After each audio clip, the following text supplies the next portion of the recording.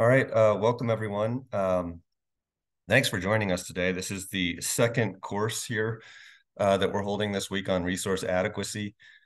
This training series was made possible with funding from the U.S. Department of Energy's Grid Deployment Office. And again, the first two courses were developed through a collaboration between NARUC and the Pacific Northwest National Laboratory.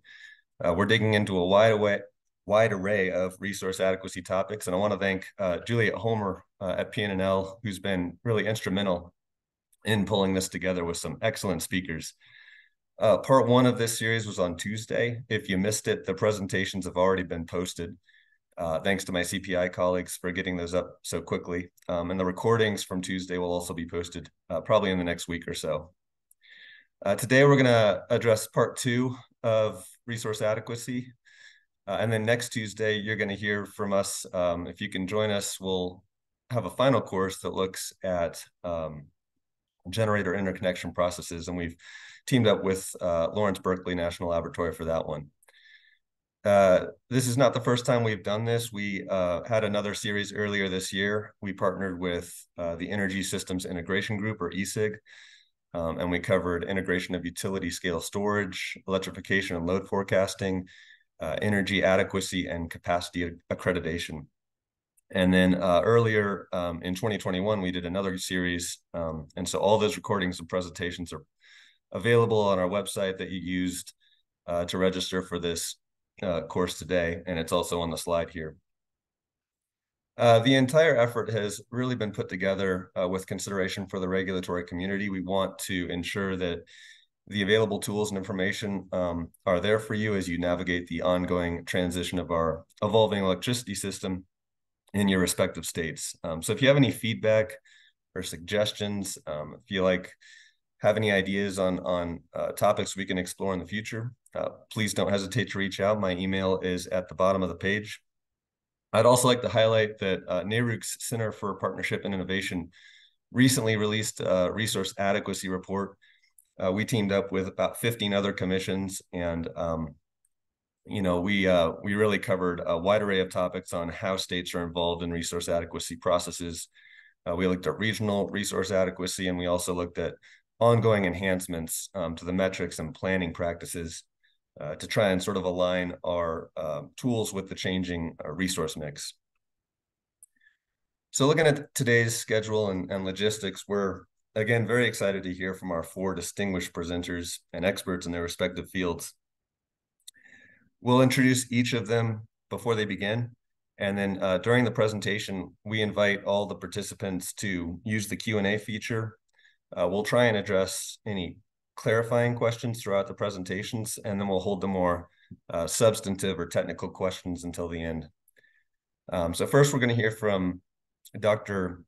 Nathalie Voisin with PNNL. She's going to be talking about what I think is a challenge that's only going to become more significant as we see different states implementing their various energy policies and the impacts on the resource mix. But she's going to be specifically talking about hydroelectric availability and how it impacts the rest of the Western interconnection. And then we're going to hear from Dr. Wee Du, also with PNNL. Dr. Du is going to discuss regional planning considerations, particularly with regard to inverter-based resources. Many of you may have heard of the terms grid forming and grid following. Dr. Du is going to discuss the modeling approaches around grid forming inverters. At 2:10, we're going to take a short break. We'll come back for the second part of today's course. And we're excited to hear from Juliet Homer. She's going to discuss the interplay between resilience and resource adequacy. And when you're planning a system, you kind of have some built-in resilience when you're doing things like planning reserves and fuel diversity and imports and firm capacity transfers. But Juliet's going to dig into more detail on that topic. If you haven't already seen it, highly recommend you take a look at PNNL's recent report. It's Emerging Best Practices for Electric Utility Planning and Climate Variability. It's a great resource. It explores what states and others are doing to create more resilient systems. Finally, we're going to hear from Jeremy Twitchell, also with PNNL. He's going to discuss how energy storage is being used as a transmission asset. I think most instructors will be asked to stick around until 3:30, so we'll have an additional period where we can have some group discussion and additional Q&A. So with that, I'll go ahead and hand it over to Juliet, who will introduce Dr. Voisin. Excellent. Thank you, Elliot. Hello, everyone. Nathalie, you can go ahead and start pulling up your presentation. So I'm happy to be with you today. I'm Juliet Homer from Pacific Northwest National Laboratory, or PNNL. And our first speaker today is Nathalie Voisin.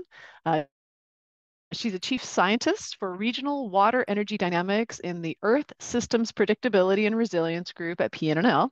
Her research focuses on advancements in hydrometeorology forecasting and coupling of human Earth system models to unlock new understandings around critical energy and water systems.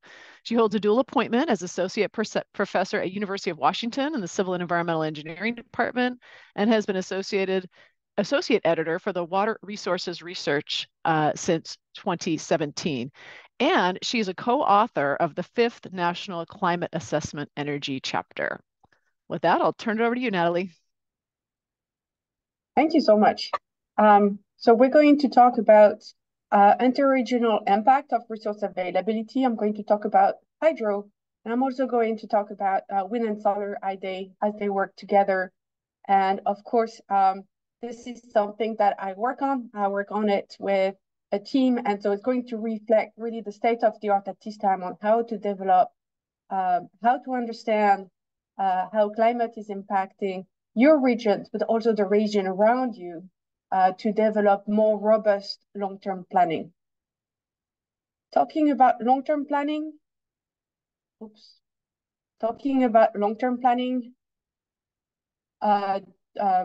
the regional planning across the continental US is done across a number of regions. It's being done at the scale of the entire interconnect, so Western, Eastern, and ERCOT. It's also being done at a number of other scales, including the independent system operator and the non-ISO regions as well. Those are also at the balancing authority, and then down to the utilities. Every time you go at different scale, you may have different questions on your resilience to climate. What is being done is that when you're at utility or balancing authority, what was happening in the past is that you're looking at one of the extreme events. Until recently, all of the conditions around your regions, there is not necessarily a lot of knowledge sharing, and there is a lot of assumptions that we are being held stationary based on the last couple previous years. So just here to mention that the scenarios support reliability studies and evaluate the new generation portfolio. But this is changing. What we are seeing presently over the entire portfolio is that we have an increased reliance on renewables, specifically wind and solar across different projections. What you see here on the left is for the entire US, those are the new addition over the last couple of years. And those additions are mostly wind and solar. So really an increase on the reliance of climate overall. And this reliance is going to increase. What you see on the right are projection of the annual electricity generation, specifically here for the Western US. And there's a lot of uncertainty here. We're looking here at 2 different types of policy, current policy with IRA, and then scenarios where we also have the goals of complete net zero transition.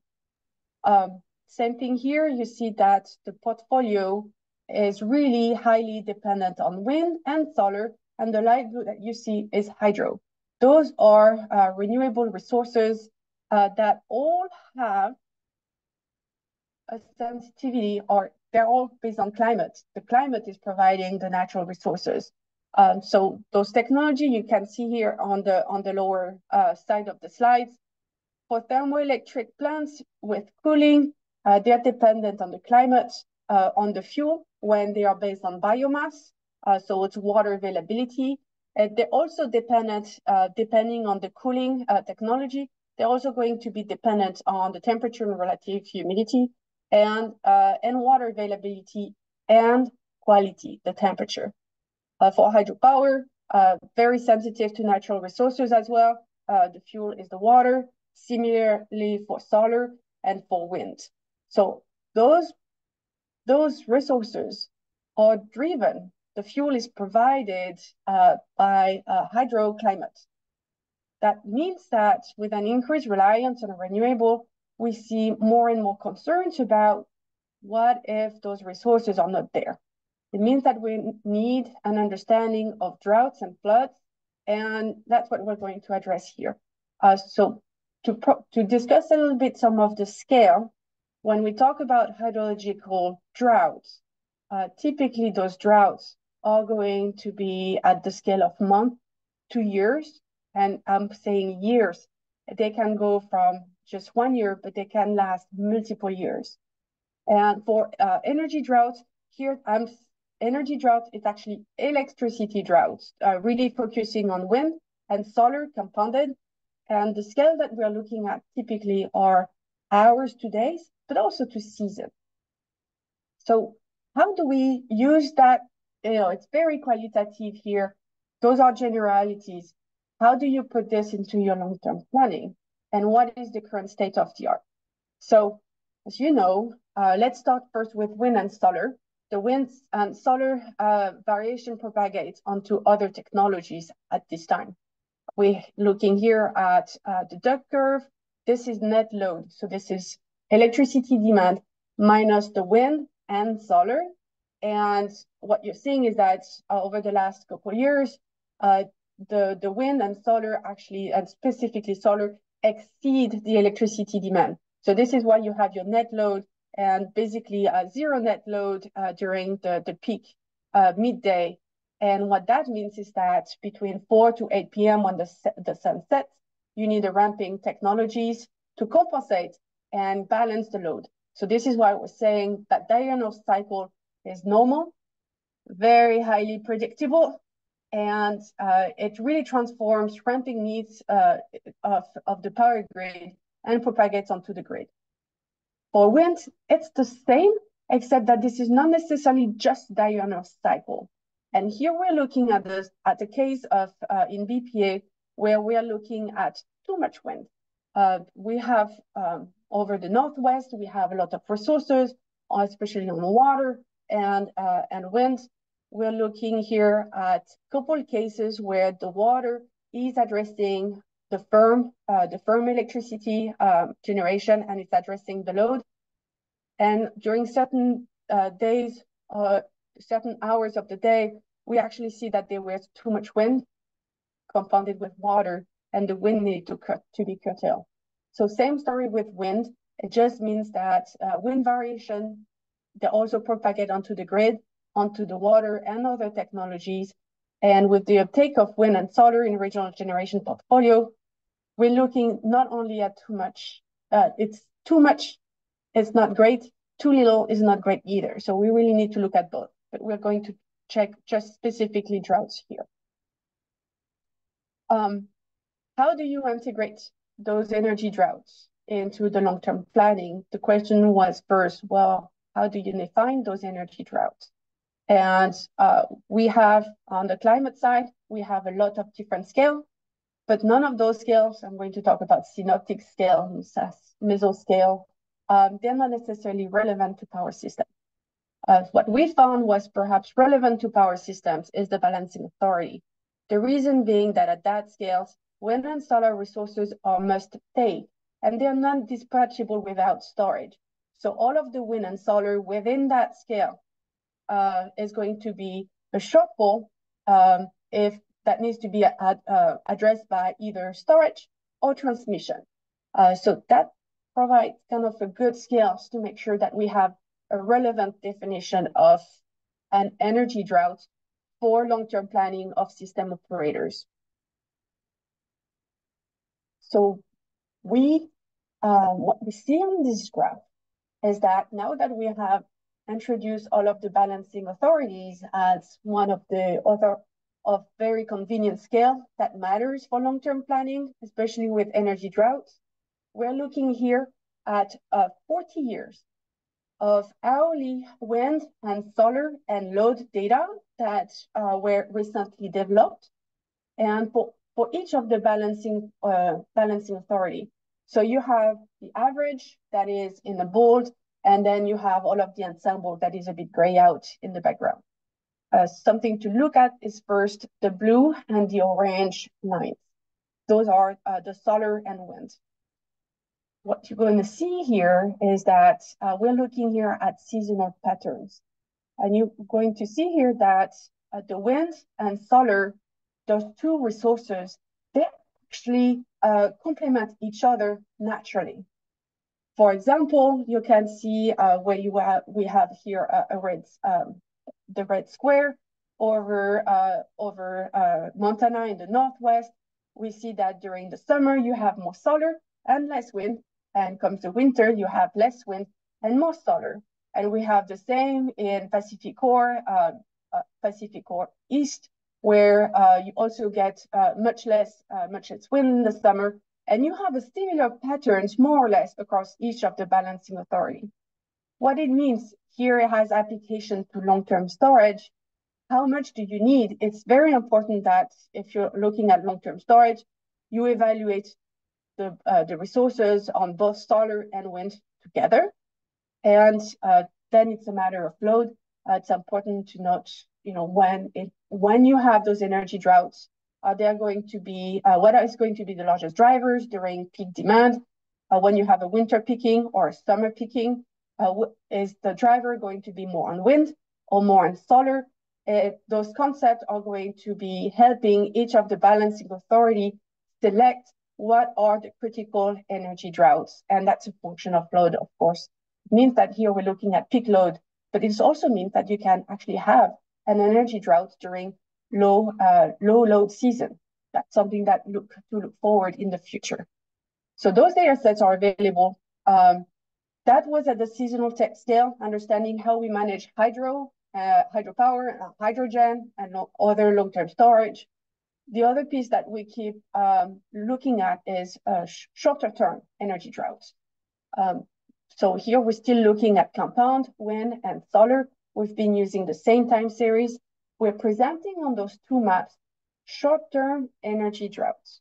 So what you see on the left is for each of the balancing authority, we've been looking at the worst hour in that 40 years, the worst 10% of hours with the lowest compound wind and solar. And we're looking at how many consecutive of those hours you have. And then we count how often it happens. So to read this map on the left here, the example would be for California. You can expect that there are about 10 compound droughts a year on average that last up to 18 hours, where during those 18 hours, you have the worst energy droughts at an hourly time scale. The impact here, and they typically last a bit less than a day. Where it's important is how the ability of storage to recharge or not. So here it means that really managing storage has to be over 18 hours, or you rely on transmission. We also look at droughts that are perhaps a little bit longer, and this is going to be what you have on the right. We're talking about daily droughts. Daily droughts is where those are the worst days over the entire day. So you may have some of your storage during that time, but it's still going to be limited because now you have to manage your storage over multiple days. And this is what you see on the graph here. Again, taking California as an example, is over this balancing authority, you can expand. As of today, you have about 4 compound droughts a year on average that last up to 6 days. We do know that California is relying a lot of on imports. So this is how those droughts are being managed today. In places like Texas, where you have less import opportunities, then it's a bit more complex to address. They have different techniques to addressing those energy droughts. So what we're looking here is the frequency of droughts.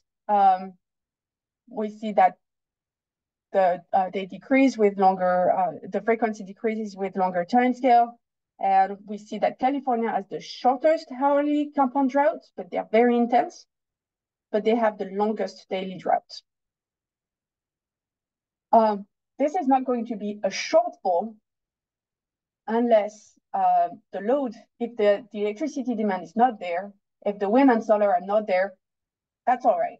So what we're looking at here is that for all of our different routes over current infrastructure, we're looking at, in green, this is for every time you have a drought, what is the fraction of the load? And so then the variation is for each of the balancing authority. And so what we're showing is that for 1 hour droughts, typically, so the worst droughts, we're seeing that typically it's about between 1 and 5% of the load during that time. This is going to increase in the future as the generation portfolio relies more on wind and solar, but that provides us the perspective and a concept. What we're seeing in blue is when we do this analytics, but specifically for high load. So when you have a peak load, what is the fraction of loss? It's the shortfall of the supply, and we're seeing that this is actually increased. We actually see that in general, wind and solar droughts happened during peak load more than not. And when it does, then we're seeing a shortfall of, it's not shortfall, but it's between 5 up to 5 and 8% over 3 days and 5 days. We're seeing that this fraction actually increases as the length increase. So why it's important, again, I mentioned storage. Storage is going to be critical for reliability and resource adequacy. And what we're seeing as of today is that what you have here on the right is the different use of storage over the US as of today. And we're seeing that for timescales that are below 2 hours, the storage is being used for grid services only, specifically grid stability, non-spinning reserve. So not necessarily energy shortfall, really just the stability. When we look at 4 to 8 hours, we're looking at use for load shifting, storage management, charge and recharge. We're not seeing a lot of use of storage beyond 8 hours. And 60% of the new battery storage installation is intended to be hybridized with wind and solar plants. But what we did today here was actually showing the scale of the energy drought when storage is important. There is the day-to-day use, but there is the needed in times of resilience. So what we've been showing here so far, on this graph, you're showing all of the timescale of the energy drought, wind and solar, compound wind and solar that we evaluated. Each of the colors is for the different balancing authority. We have the number of droughts per year. As expected, the shorter droughts are very much more frequent. The longer they are less frequent. However, we saw that they were also more intense. They need more storage. And what we're seeing also on this graph is two things. First, there is a lot of differences between each of the balancing authority. So when we're looking at reliability studies, we're going to look at a lot of customization for each different balancing authority. It's very difficult to generalize. The other thing that we're looking at is that we saw that the storage is being managed mostly for timescales that are below 12 hours. And the market incentives as well are for below 12 hours.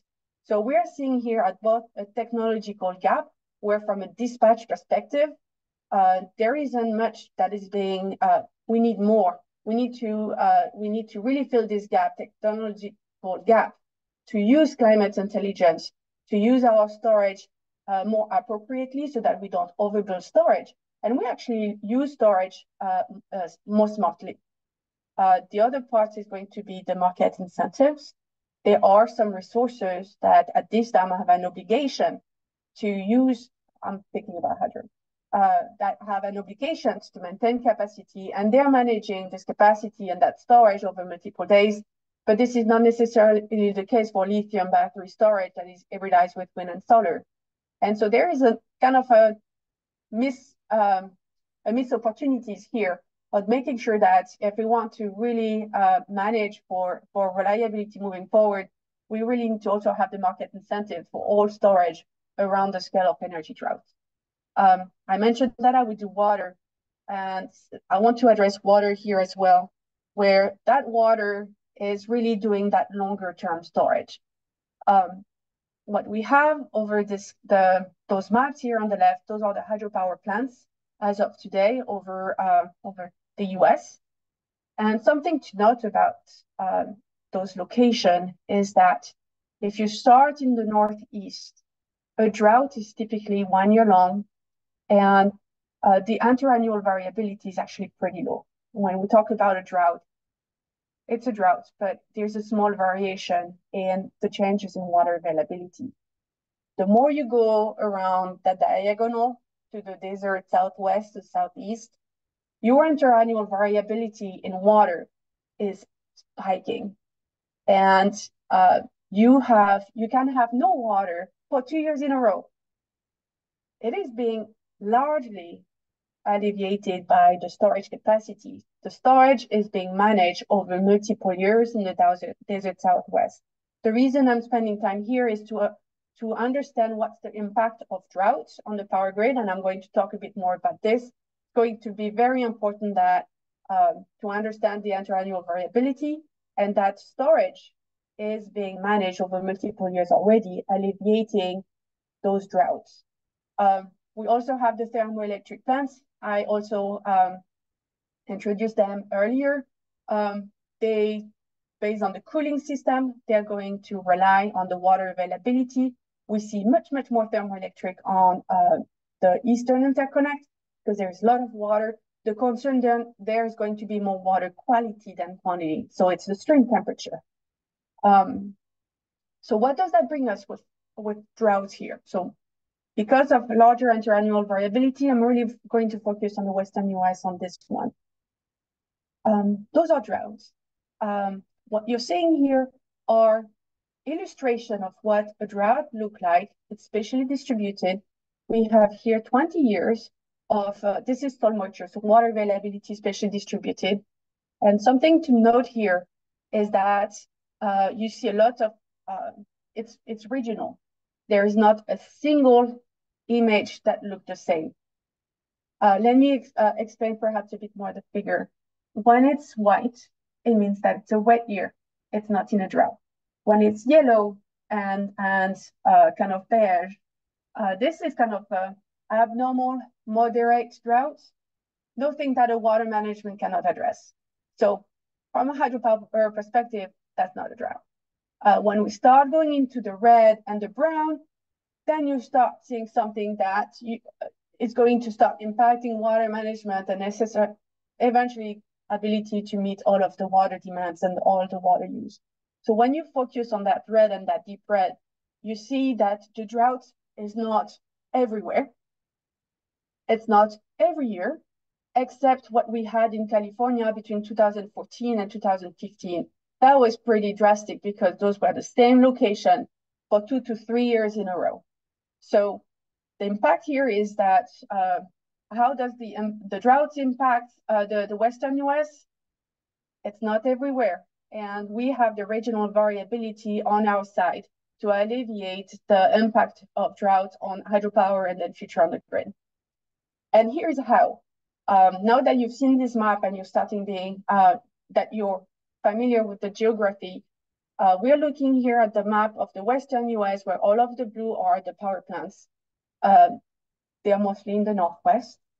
What we see in the desert Southwest is much more thermoelectric plants that depend on water. There's less hydro, more thermoelectric plants. So you have a dipole with changes in technology. What we're seeing as well is this is where having a friend with climate dynamics in their skill set is important, is understanding that typically when it's wet somewhere, it's dry somewhere else and vice versa. And we can predict those. We're looking here at for example, the El Nino southern oscillations. We had one in the Northwest this year. During an El Nino event, typically it's going to be drier and warmer in the Northwest, and it's going to be wetter in California. It means that when there is a drought, so there will be a drought in the Northwest, but there will be a bit more water in California.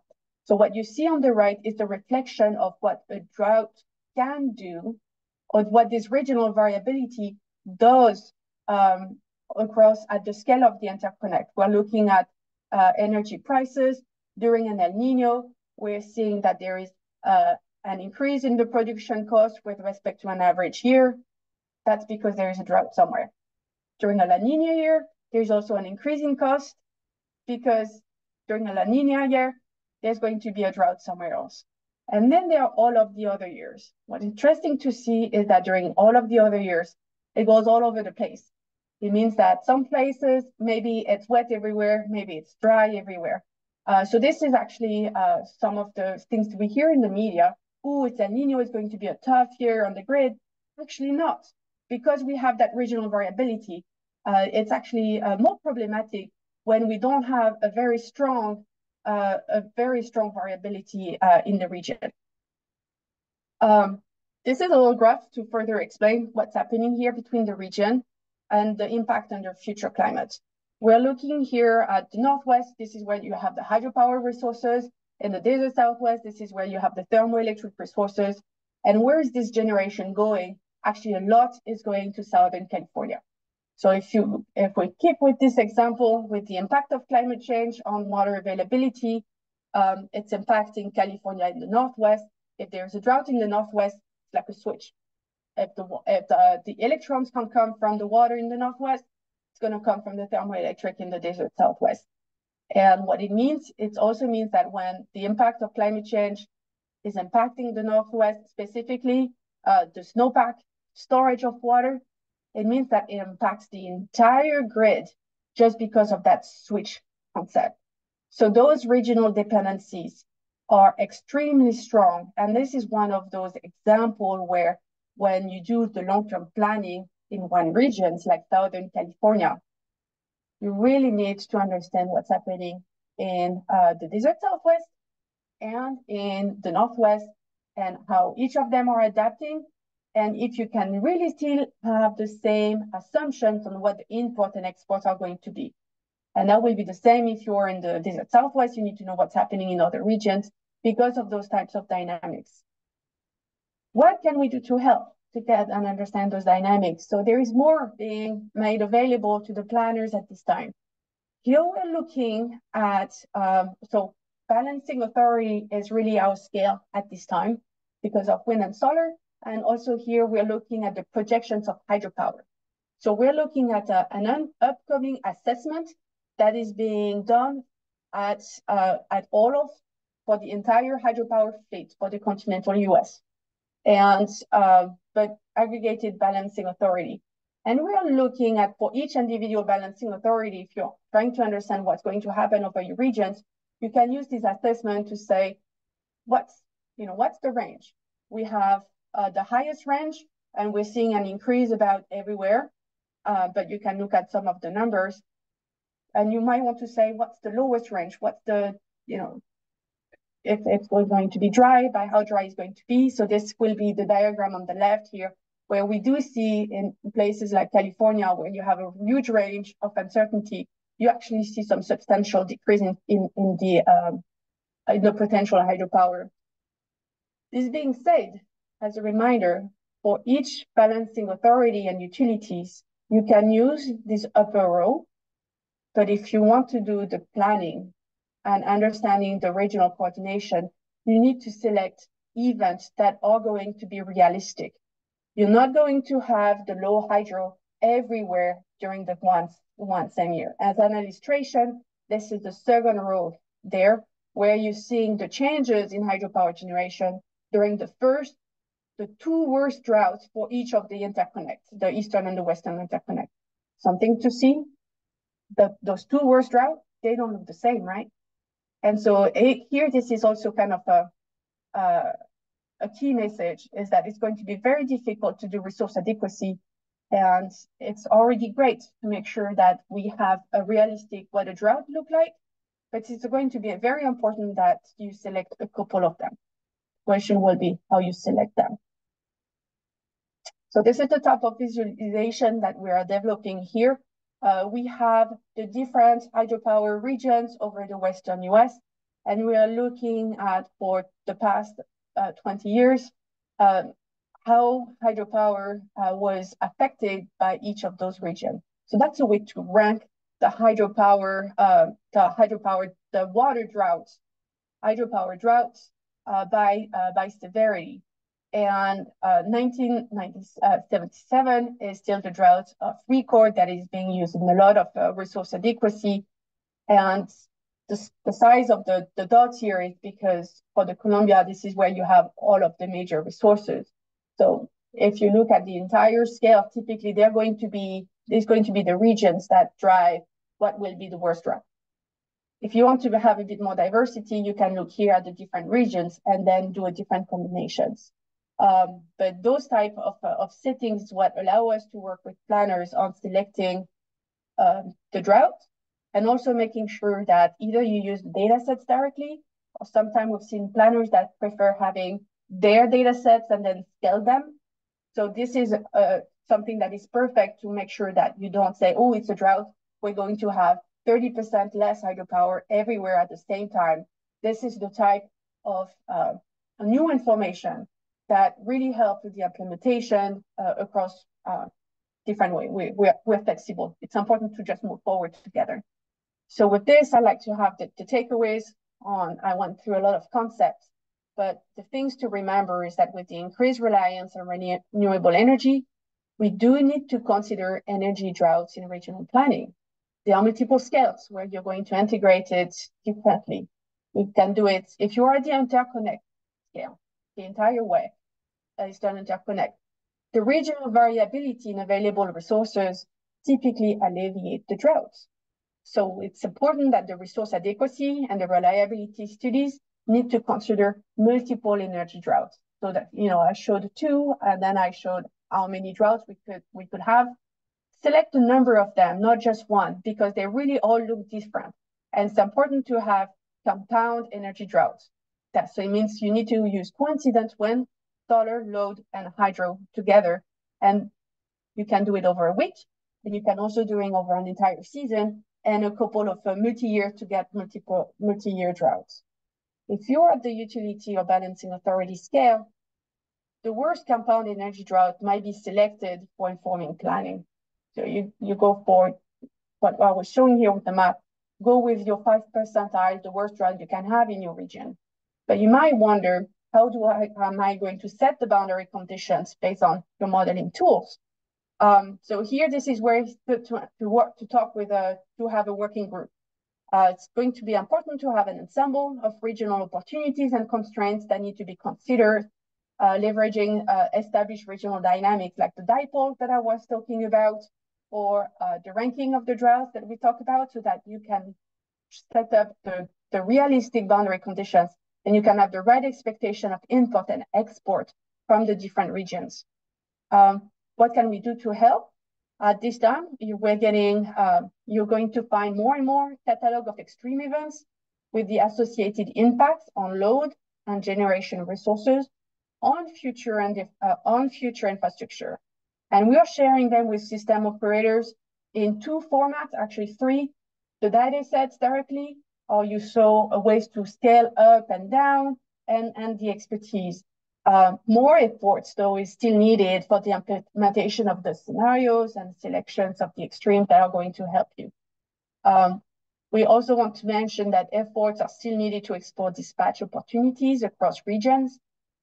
Really need to understand how those resources want to curtail, want to not curtail. Also, it's not just generation, it's also reserve and the number of service.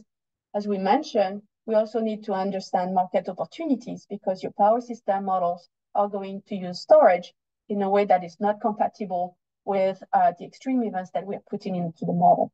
So those are things that we think where the research is moving forward. But it means that there's already a lot to go and move forward on getting regional dependency in your long-term planning. With this, I'd like to thank you for your attention. Hey, Nathalie, thank you so much. That was just such a comprehensive and useful amount of information there. Really appreciate it. I think we're at time, but I'll try and slip in one question here. Thinking about our audience and regulators in general, you mentioned energy droughts and the types of models that you use to identify potential future energy issues related to wind and solar. And is there any ideas or suggestions, or do you think the utilities or even commissions might be able to use some of these models as they're looking ahead and at resource adequacy? Well, thanks for asking. Actually, this is where I'm excited to present today. It's exactly to engage even more on those angles.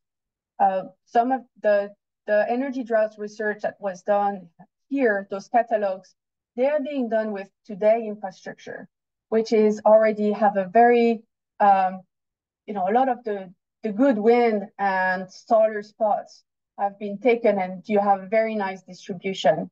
It means that when we're looking at the future energy droughts, we're actually seeing that it's not because we have a change in infrastructure, they're not getting necessarily more frequent, but they are getting more intense because we're getting more wind and solar in the portfolio. And so those data sets are available. It's flexible enough that if you want to test new infrastructure, this can be developed as well for your evaluation. But it can be a bit nerdy to go directly and who is doing all of their Python scripts today. So those are something that you can also talk with us on really the scale. Like if you have very specification, do you think that this type of droughts, or what is the 10% chance that this type of drought is going to happen? Will there be those regional dependency? Can we rely on these regions or not? This is the part of the questions that saying not everything is in the data sets. It's also in the sharing of the expertise. So Terrific. please reach out. Yeah, thank you again. Really appreciate it. And I think we'll move ahead now to regional planning considerations for grid forming inverter models. We have Dr. Wu. Juliet, will you go ahead and introduce Dr. Wu? Yeah, sure. We're pleased to have Wei Du with us today. And Wei Du is also from PNNL. And Wei, if you want to go ahead and start pulling up your slides while you do your intro. Sure. So Wei Du is a staff research engineer at PNNL, and his main areas of research are control design, modeling, and simulation of power systems with high penetration of power electronic devices. He currently serves as the principal investigator for many DOE projects that focus on studying the impacts of high penetration of inverter-based resources on the transient and dynamic behavior of the power system at different scales. He's the technical lead of the modeling and simulation area of the Universal Interoperability for Grid Forming Inverters Consortium, and he is the lead contributor for the first WEC-approved grid forming inverter model. Wei, thank you so much for being with us. You can take it away. Okay, thank you very much for this opportunity. And also very happy to introduce our work to this group. So can you see my screen now? Yes, looks great.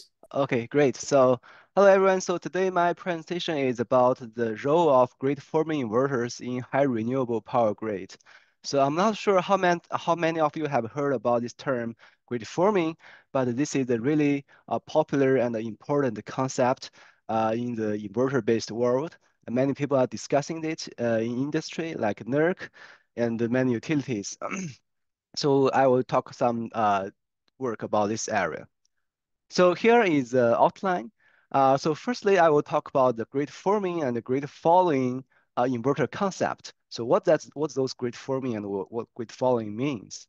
And then I will talk about this first WEC-approved grid forming inverter model and introduce some use cases using this model.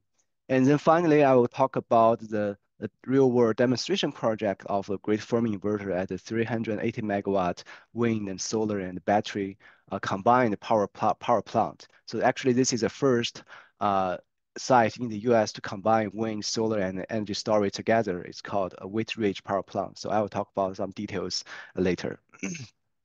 So first of all, let's talk about what's this grid forming and grid following means. So so to explain it in a simple way, I would say that many of you might know that today's power grids are dominated by synchronous machines. We have a lot of synchronous machines, hydro generation units, coal power plants, gas turbines in the power grid. So the power grid is mainly dominated by the synchronous machines. We also have renewables in the grid like solar, wind, PV, but they're at the interconnection wide systems, their penetration level is not that high compared to synchronous machines. So in this way, today's inverter-based resources like wind, solar, and energy storage, they are designed to follow the synchronous machines. We call it grid following because in this design philosophy, the machines dominate the power grid, so they maintain the stability of the grid. And the renewables, they just follow the grid. They don't need to care about the voltage and the frequency regulation. They just follow the synchronous machines and provide the injected P and Q, active and reactive power to the grid. However, this design architecture is not well suited for the future power grids with very high penetration of renewables. Because in the future, we know that as more and more synchronous machine-based resources retire, like coal plants retire, we will have less and less synchronous machines in the system. Meanwhile, we expect to see a lot of renewables, wind, solar, and energy storage, those inverter-based resources in power system. So that means this kind of design architecture, the grid synchronous machines dominate the grid and inverters follow the grid, it will not work for the future power grids with high penetration of renewables because you have less and less synchronous machines and they are not strong enough to dominate this grid. So you should not expect those synchronous machines to dominate the grid and inverters just still follow the grid. So that will really not work in the future power grids with high penetration of renewables. That will cause stability issues. So in that way, we need to think about how we can redesign the inverter-based resources to make them actively form the grid and dominate the grid. So in the future, we have less synchronous machines, but we have high penetration of renewables and the batteries. So it's time for them to dominate the grid. So they need to form the grid. So that's what means where the grid forming concept comes up, because we need in the future, if we have high penetration of renewables, they need to actively control the grid and regulate your voltage and frequency on their own. So this is what we mean by grid forming. So to achieve that, we need to change the firmware, the control strategy of inverters, because today I would say 99.9% inverters are grid following. But if we continue to go towards that direction, we will see the stability issues in the power grid. So we need to change the fundamental control of the inverters from grid following to grid forming so that they can actively dominate the grid and regulate the voltage and frequency. So I hope this kind of explanation can give a intuitive understanding of these basic concepts. But this is just a brief introduction, and in the later slides, I will explain a bit more so you can see what the benefits of this grid forming technology can bring to future power grids with very high penetration of renewables. So let's go to the next slide. So PNNL has been working on this grid forming inverter for quite a few years, actually many years. But I think the problem is that how we can help utility industry understand why grid forming inverters are important to them, because they don't know too much about this technology. So a few years ago, when we talked to the WEC planning engineers, West Interconnection planning engineers, they told me, oh, they are very interested in this new technology, but they don't know too many details about that. And in the WEC model library, there is no grid forming inverter model there. So for the transmission planners and operators, they cannot do simulation studies to evaluate how this grid forming technology can impact their grid. So we told them, okay, we are very familiar with this technology. We can help you to develop models, and you can use the model to run the simulation studies to see how this technology will be beneficial for your grid as the penetration of inverters continues to increase in the grid. So it took about 2 or 3 years. In the past 2 or 3 years, we are working with the WEC engineers on developing this model. So most recently, and that model recently become a WEC-approved grid-forming inverter model. So basically, PNNL led the work on developing the first droop-based grid-forming inverter model. And this model was, as mentioned, was recently approved by WEC. And this model also has been included in all the commercial simulation tools used by today's power system planning engineers. If you are familiar with the transmission planning studies, you know engineers use power system simulation tools like PSSE, PSRF, Power Word Simulator, and the TSAT. So in the past few years, we work with WEC engineers and also software vendors to get this model developed and implemented all the commercial simulation tools. So that means with these models, including the model libraries of all those commercial simulation tools, the transmission planning engineers can start to use them and to evaluate how this grid forming technology. So Western Interconnection WEC is very proud of this work. They call it the first generation grid forming inverter model. So you may know that for today's, the WEC model library already have the grid falling inverter models for more than 15 years, but this is the first grid forming inverter model. So that's, I think that's a pretty important thing for transmission planning engineers to use this model so they can evaluate how this technology can impact their grid. And also, this work also draw DOE Secretary of Energy Jennifer Granholm's attention. So she quoted this work on Twitter.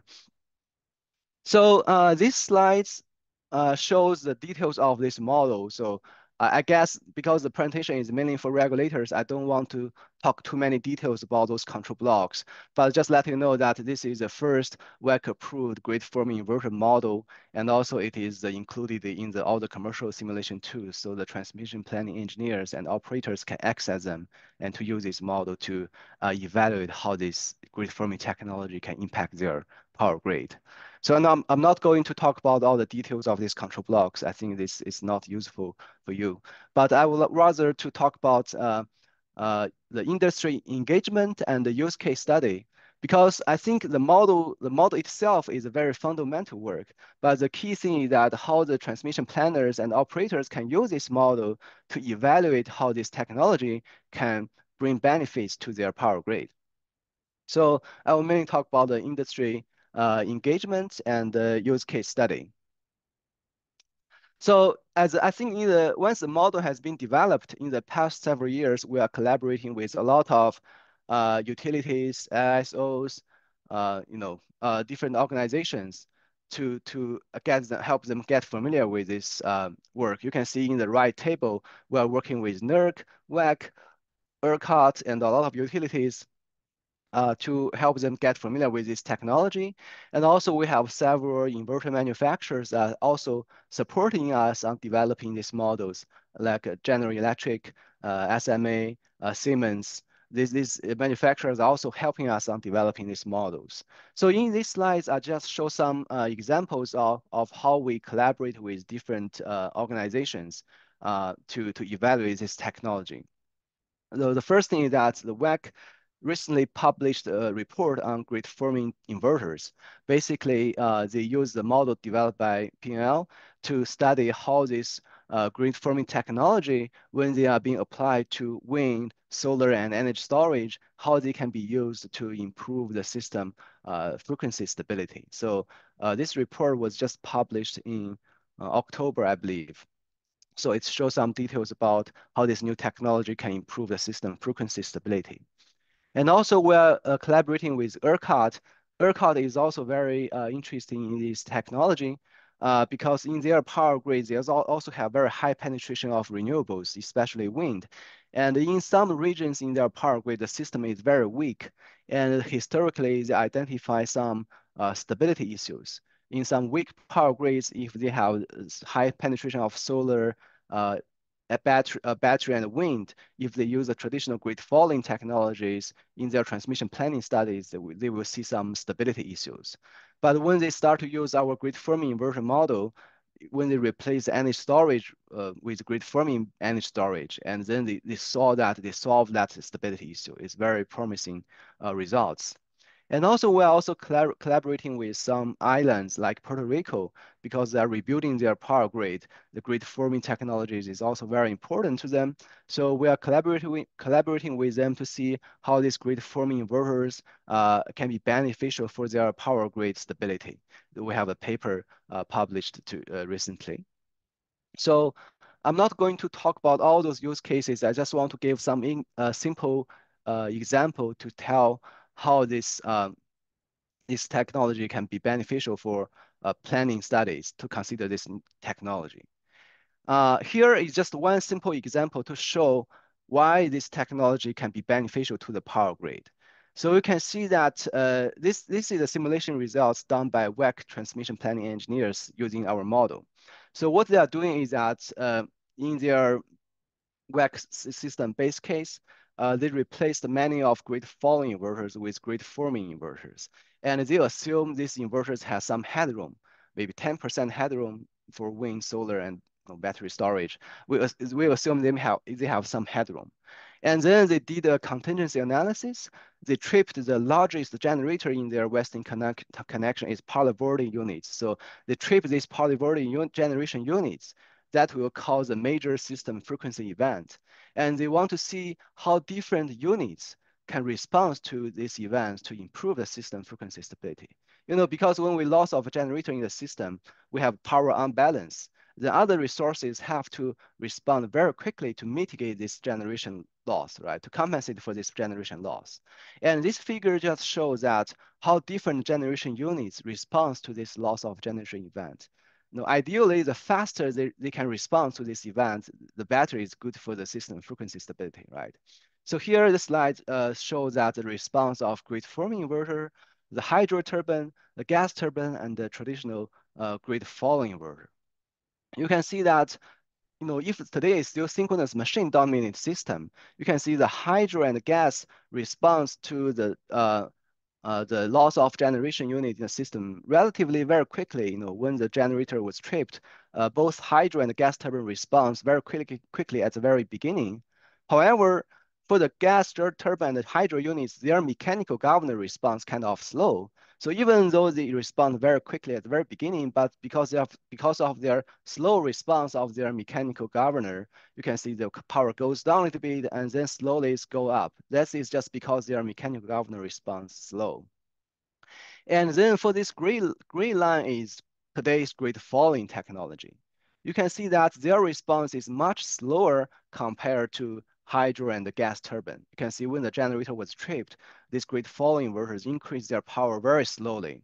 So that's why what I mean by in the future, if we have more and more grid following inverter and less synchronous machine in the system, they will cause problem to the system stability because when the generator is tripped, there will be a huge power imbalance. But if your grid following inverter responds this kind of slow, that's really not good for your stability.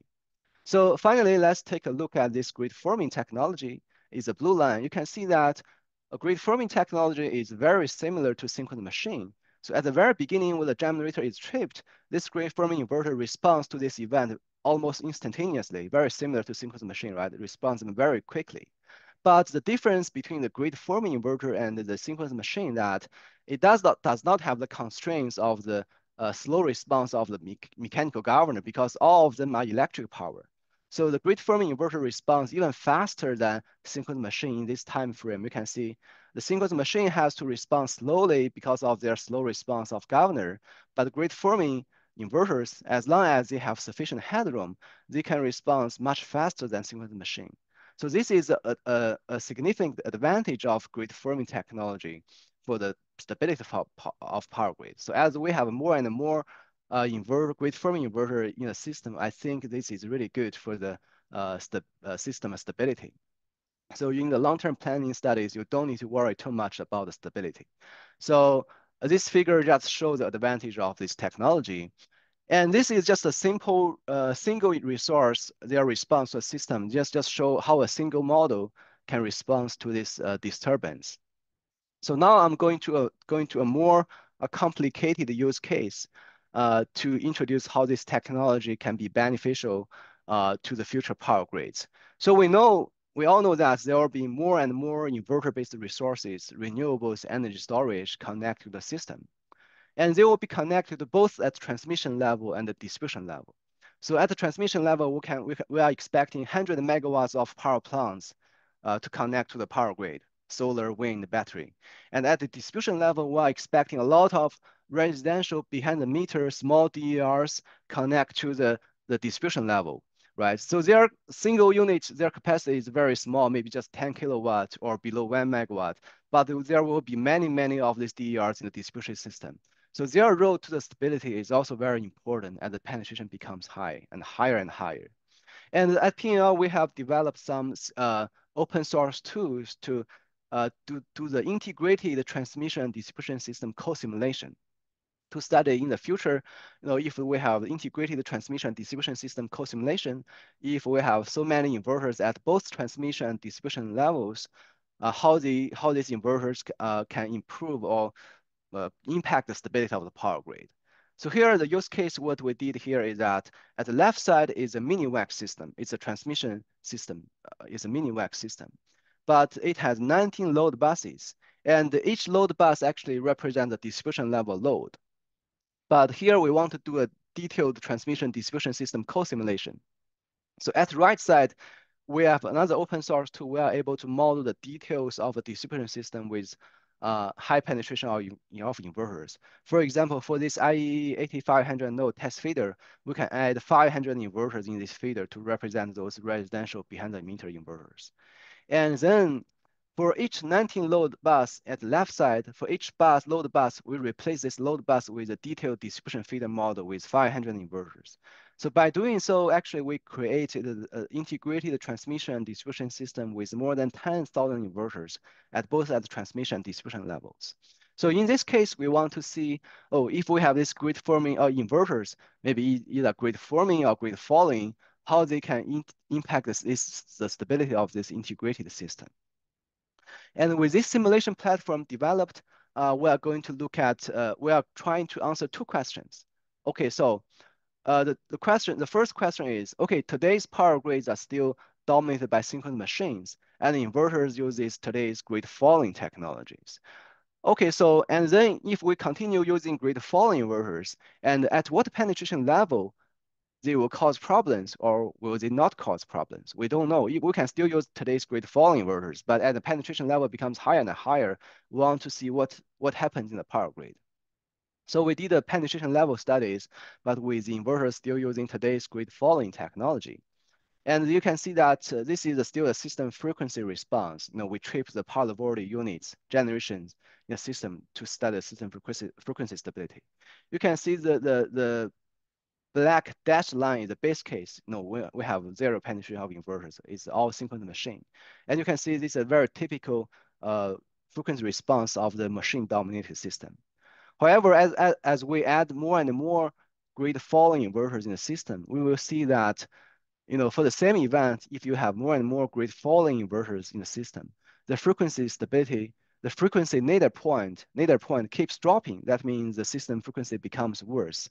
And then eventually, if we go to penetration level to the around 80% for this 10,000 inverter system, we see that it's not just the frequency nadir point issue. The system becomes unstable because during the simulation, we observe some 35 hertz oscillation in the system. So that means at this penetration level with grid falling inverters, they are not able to maintain the stability of the system. That will cause problems. So at least for this simulation study, it shows that if we continue to use grid falling inverters, as the penetration becomes higher and higher, we see the frequency stability issues because the frequency nadir points keeps dropping. And at a certain level, the system cannot maintain its stability. So it will decrease the stability of the system. And then we are going to address, to look at the second question.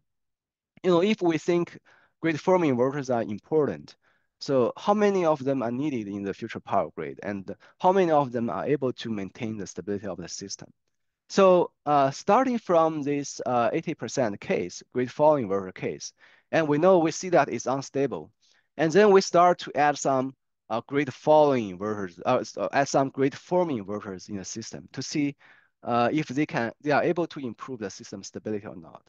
you can see that for this 80% IBR case, grid falling case, when we replace maybe around 5% of this grid falling inverters with grid forming, we can see that the oscillation disappeared and the frequency stability nadir point is improved a little bit for this brown curve.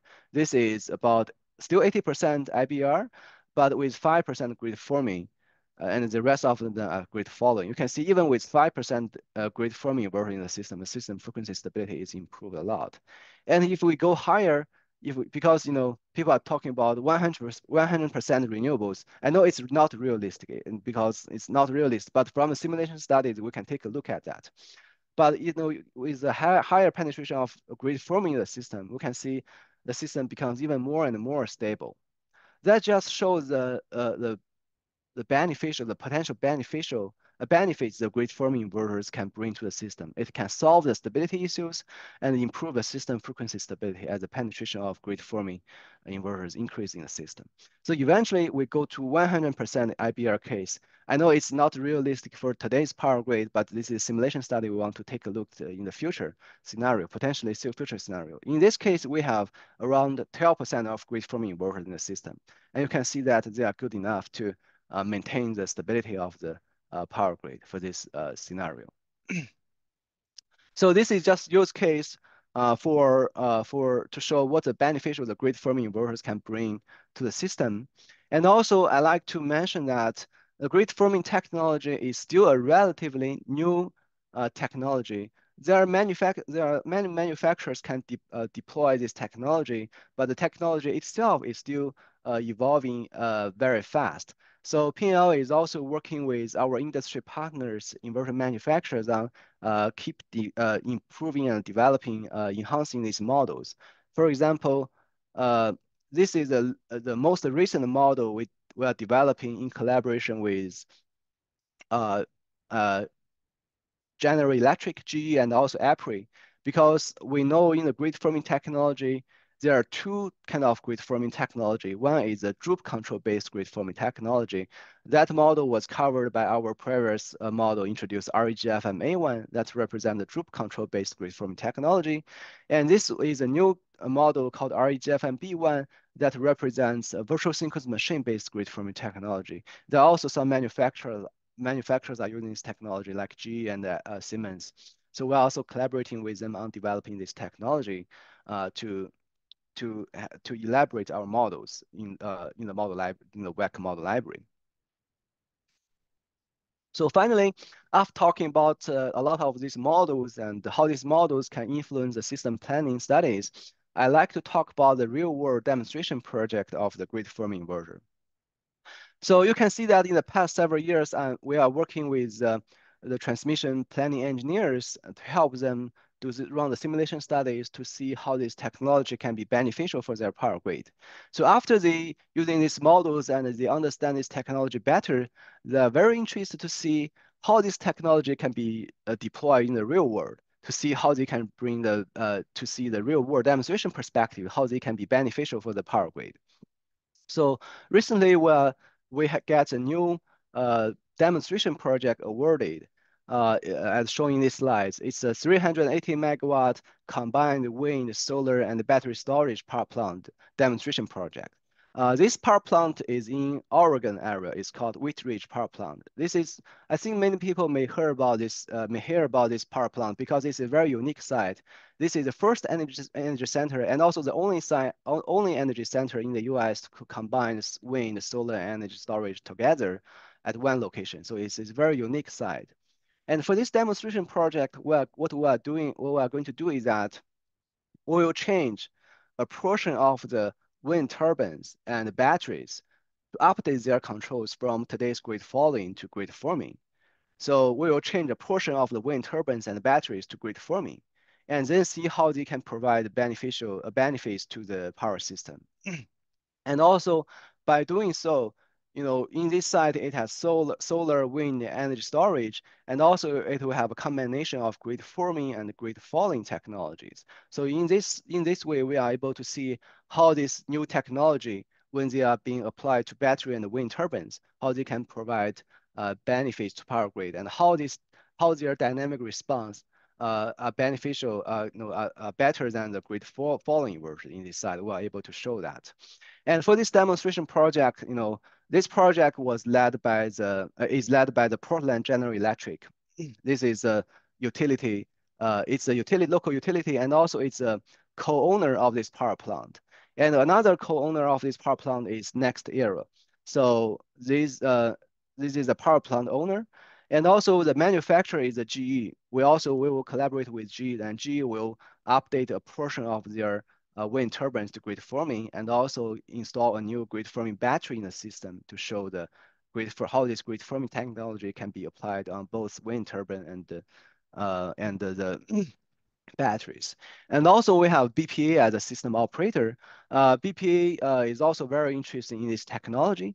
They want to see how this technology can impact their power grid. So in this role, BPA will serve as the system operator role, and they have a very good PMU network, and also they have the many data capture equipment to capture those events to see, for example, when a fault event happens in the system, we want to monitor how this grid following inverter respond to this fault, how the grid forming inverter respond to this fault. Then we can better understand how this grid forming technology is, and how whether they are able to provide benefits to the system. So you can see that in this project team, we have utility, power plant owner, system operator, manufacturer, national lab, and also we have university partners to do the R&D research. So we'll work together on this project. This project just started actually this month. Actually, last month we just started this project recently, and this is a 3-year project. At the end of the project, we are going to see how this grid forming technology will be demonstrated in the real world and impact their power grid. So in my mind, it's a really exciting opportunity, because I'm not sure you know that or not, because for this technology, there are a lot of deployments in other parts of the world. Like Australia, they have already deployed a lot of grid forming batteries, like Tesla, Hitachi, and Siemens SMA. They deployed a lot of grid forming batteries in their power grid. And also in the US, in the Hawaii Island, they also have many grid forming batteries in their power grid. But in the continent power grid, we don't see too many grid forming in the system. I guess that's still because the penetration of renewable is still not that high in the continental power grid.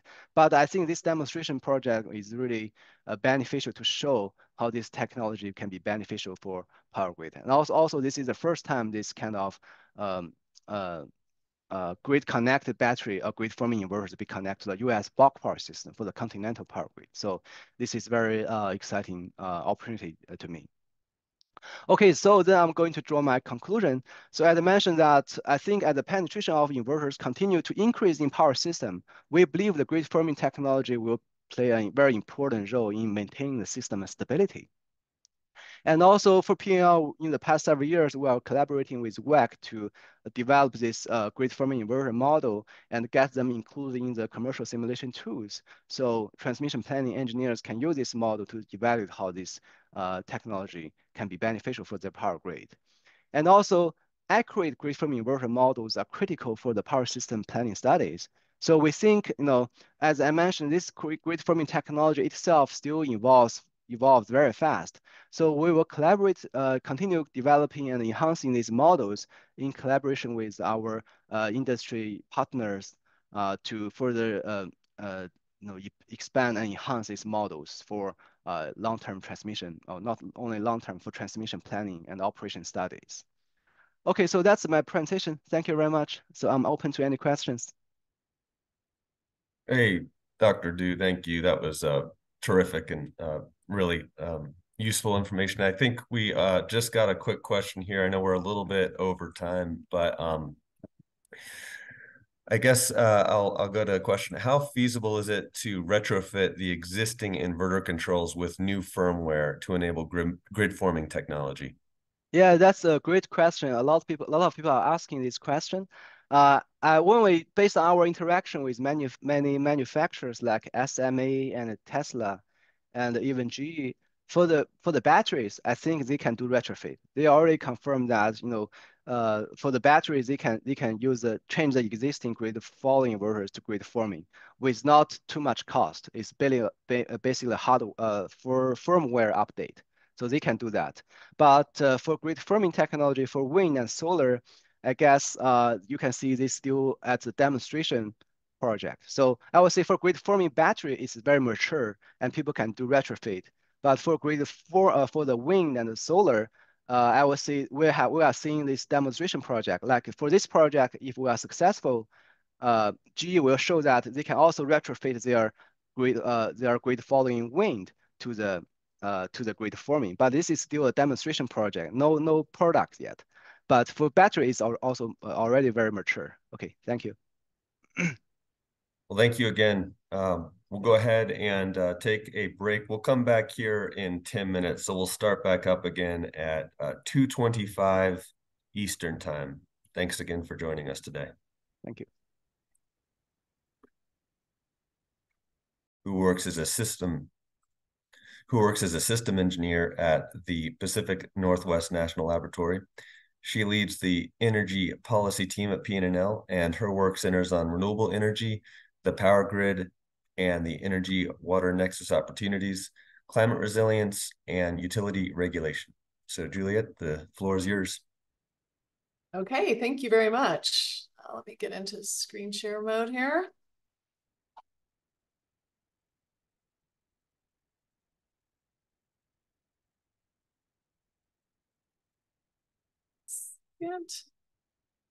Okay, great. So hi, everyone. I'm happy to be with you today. I'm going to talk about resilience and resource adequacy. And I'm going to focus a lot on climate resilience because I've been doing a lot of work in this area. And it kind of builds on what you heard from Nathalie Voisin earlier. So I'm going to provide a little bit of background, and then I'm going to talk at length about climate change and resource planning and how that relates to resource adequacy. I'll provide a few examples and talk about the important role of data and some data sources, and then touch on the roles for regulators. And I've been doing a lot of work in this area through DOE's Water Power Technologies Office. So we've done a number of reports recently about electric utilities and planning for climate change and climate variability. We, as Elliot mentioned earlier, we released a report in May that's emerging best practices for electric utilities planning with climate variability, and it's meant to be a resource for our utilities and regulators. And we did another report where we looked around at a bunch of integrated resource plans and looked at how utilities are planning for variations in water and also for climate change. And we have a few other reports here that you'll have access to when you get these slides.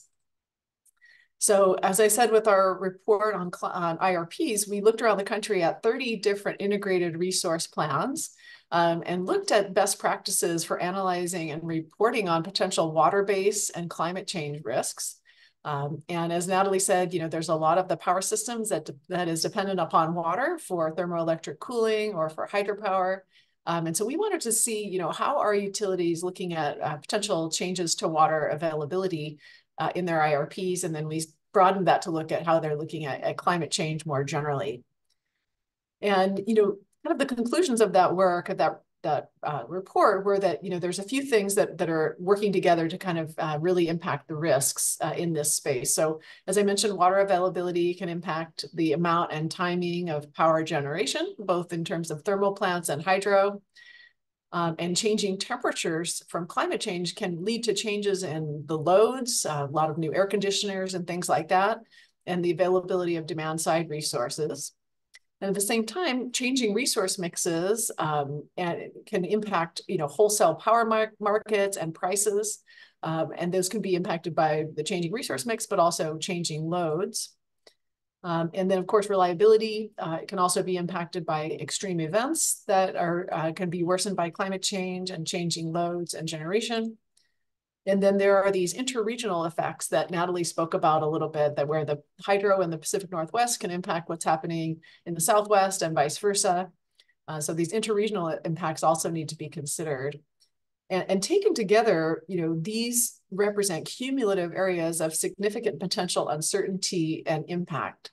And so I think as regulators, it's important to talk about these issues with your utilities and make sure they're looking at these risks. So I think there's an interesting lesson learned from that power outages in California back in 2020. So, there was an extreme heat storm across the Western US in 2020 that resulted in electricity demand exceeding electricity resource planning targets. So there was not an adequate amount of resources. Resource adequacy was not met in that case. And this required California utilities to have rolling service cuts due to the shortage of electricity.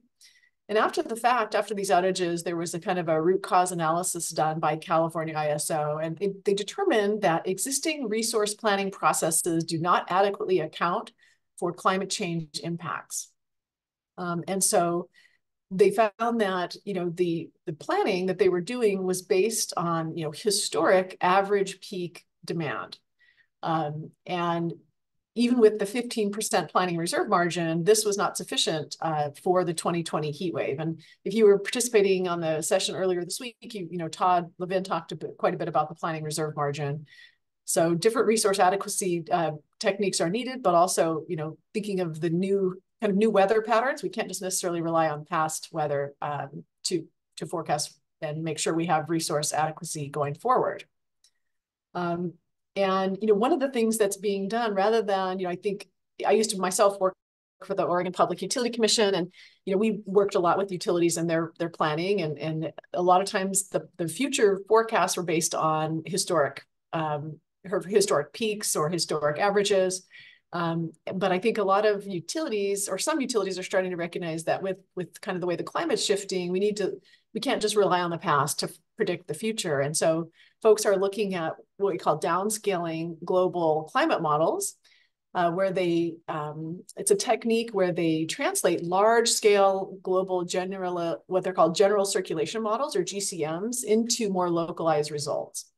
And GCMs, or these general circulation models, are complex models of the Earth's climate that consider the main components of land, oceans, atmosphere, and sea ice and their interactions. And through the process of downscaling, scientists can then understand how climate change will impact local and regional climates. Of course, it's not an exact science, it's not perfect, but it can be directionally correct and help provide some insights into what we might expect to see in the future with different levels of warming. And so if you look at some of the science, you'll see these terms, this RCP term used a lot, and RCP means a representative concentration pathway. And basically it's just a case that scientists use where they predict different climate futures based on different emission trajectories. And then that becomes like a climate scenario or case. And so you'll often see RCP 4.5 and RCP 8.5. RCP 4.5 is not as dire a situation, you might say. It's assuming that we'll reduce our emissions to a certain degree, whereas RCP 8.5 assumes that globally the emissions won't be reduced as much, and so the global climate change impacts may be more significant. So another term you might hear if you're looking at this work is the SSPs, or shared socioeconomic pathways. And that's, again, another way to kind of show different scenarios, because it's not a deterministic thing. It's not like this is what we're going to see. It's like there's so many things that it's going to be dependent upon. And so you'll see different RCPs or SSPs. And then you'll also hear maybe CMIP, which is a coupled model intercomparison project, which is a global coordinated modeling initiative designed to better understand climate change from various sources. And so you'll see scenarios and CMIPs. So as I talk about best practices, I'll refer back to that downscaling a little bit more. Another example that I want to talk about when I'm talking about resource adequacy and climate resilience is the Northwest Power and Conservation Council, or NWPCC, or sometimes called the Council. They develop these power plans every 5 years, and the Northwest Power Conservation Council is a unique regional power planning organization that was established through an act of Congress, I think in either the late 70s or the early 80s. And so they develop these regional power plans every 5 years. And I think the Power Council has done a good job at really looking at how to incorporate potential climate change into resource planning and resource adequacy. So the Power Council took the results from 10 different general circulation models, or GCM studies, and then they downscaled that global information down to the Pacific Northwest region. And then they teamed up with a number of folks from the Bonneville Power Administration, the Army Corps of Engineers, the Bureau of Reclamation, as well as University of Washington and Oregon State. And they developed this group called the RMJOC, the River Management Joint Operating Committee. And this group together performed that downscaling. And then they had a bunch of public meetings, and they did different methods and different hydrologic models and different scenarios to come up with some idea of what the future might look like. And they found in their power plan that the seasonality of the electricity demand will shift in the future based on this downscaling. And so the dashed line in this figure shows the kind of historic temperatures from 1949 to 2018. And you can see that it's a winter peaking situation here in the past with the dashed line, where the peak is there in January. And then the red line shows that what's expected in the future when you're forecasting out using these global climate models from 2020 to 2029. So you can see the winter demand is expected to go down in the Northwest United States, and the summer demand is expected to increase. Now, this next slide I think is pretty interesting, and it's also from the Power Council, but it talks about how the shift in the loss of load probability over time. So as they're doing planning, they're looking at what's the loss of load probability at different times of year. And the Power Council did this interesting exercise where they calculated loss of load probability based on different historic data sets. So on the left here, they used data from 1949 to 1978, and they used that to look at what the loss of load probability would be in each month. So based on that kind of far past historic data, the loss of load probability was peaked at 27.5% in January. But then if they use more recent past data from 1979 to 2008, the loss of load probability in the summer, or in the winter, went down to 13.2, and in the summer it started to increase. But then if they used, on the far right here, if they used the climate change forecast, then the loss of load probability in the winter went almost down to nothing, and it increased in the summer. So all of this to say that if folks are just using historic data, they may be building the wrong things. They may be building for a loss of load probability like here on the left or in the middle, whereas what the future may actually look like is a higher loss of load probability in the summer. So that means different resources would be needed to maintain resource adequacy. So just a little bit of summary slide here that, one of the key points is that the weather of the past is not necessarily representative of the weather of the future. So if you're planning for the weather of the past, you may be planning for the wrong thing. Some of the different approaches that we've seen is sometimes people don't have the capacity to do detailed downscaling and look at that. So some folks are just trying to weight the more recent years more heavily in forecasting, or applying trends in the number of heating degree days and cooling degree days that are expected. So they're saying we're seeing more heating degree days each year, and kind of extrapolating that forward. It's better than nothing, and I think it's interesting to note. Also, another thing to note is that need to look at the availability of supply side resources.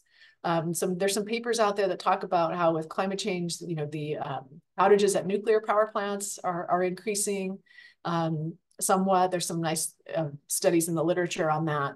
And then the figure here on the lower right is from, I think it's from SoCal Edison, Southern California Edison. They did their climate vulnerability assessment. And in California, the California Public Utility Commission requires all the investor-owned utilities to do these detailed vulnerability assessments, climate vulnerability and adaptation plans. And so with SoCal Edison, they did that, and they looked at the potential increase in thermal resource outages due to extreme heat. In every area and every region is going to have different potential climate impacts, but in California, they're really looking at extreme heat. And this analysis showed that over time, by 2070, there could be an 1,800% increase in outage risk due to extreme heat for their thermal resources.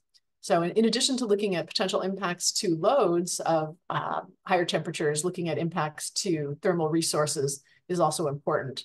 The figure on the top here is from Con Edison's climate change vulnerability study. They're also a leader and have done some interesting work. They're looking at, for these different RCPs, what the temperatures might be going forward that they need to plan for.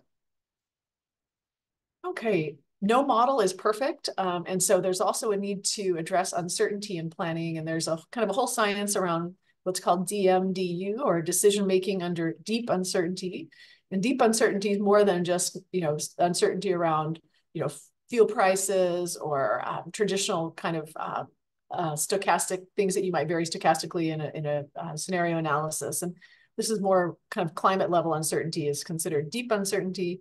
And so there's some approaches that say, rather than trying to think we can deterministically project what the future will bring, we need to really look at the system and identify what are the key system thresholds and key components that need to be maintained to maintain system stability, and plan for ways to maintain those under a number of different potential futures. And so there's a whole kind of science around this, and it's interesting to look at.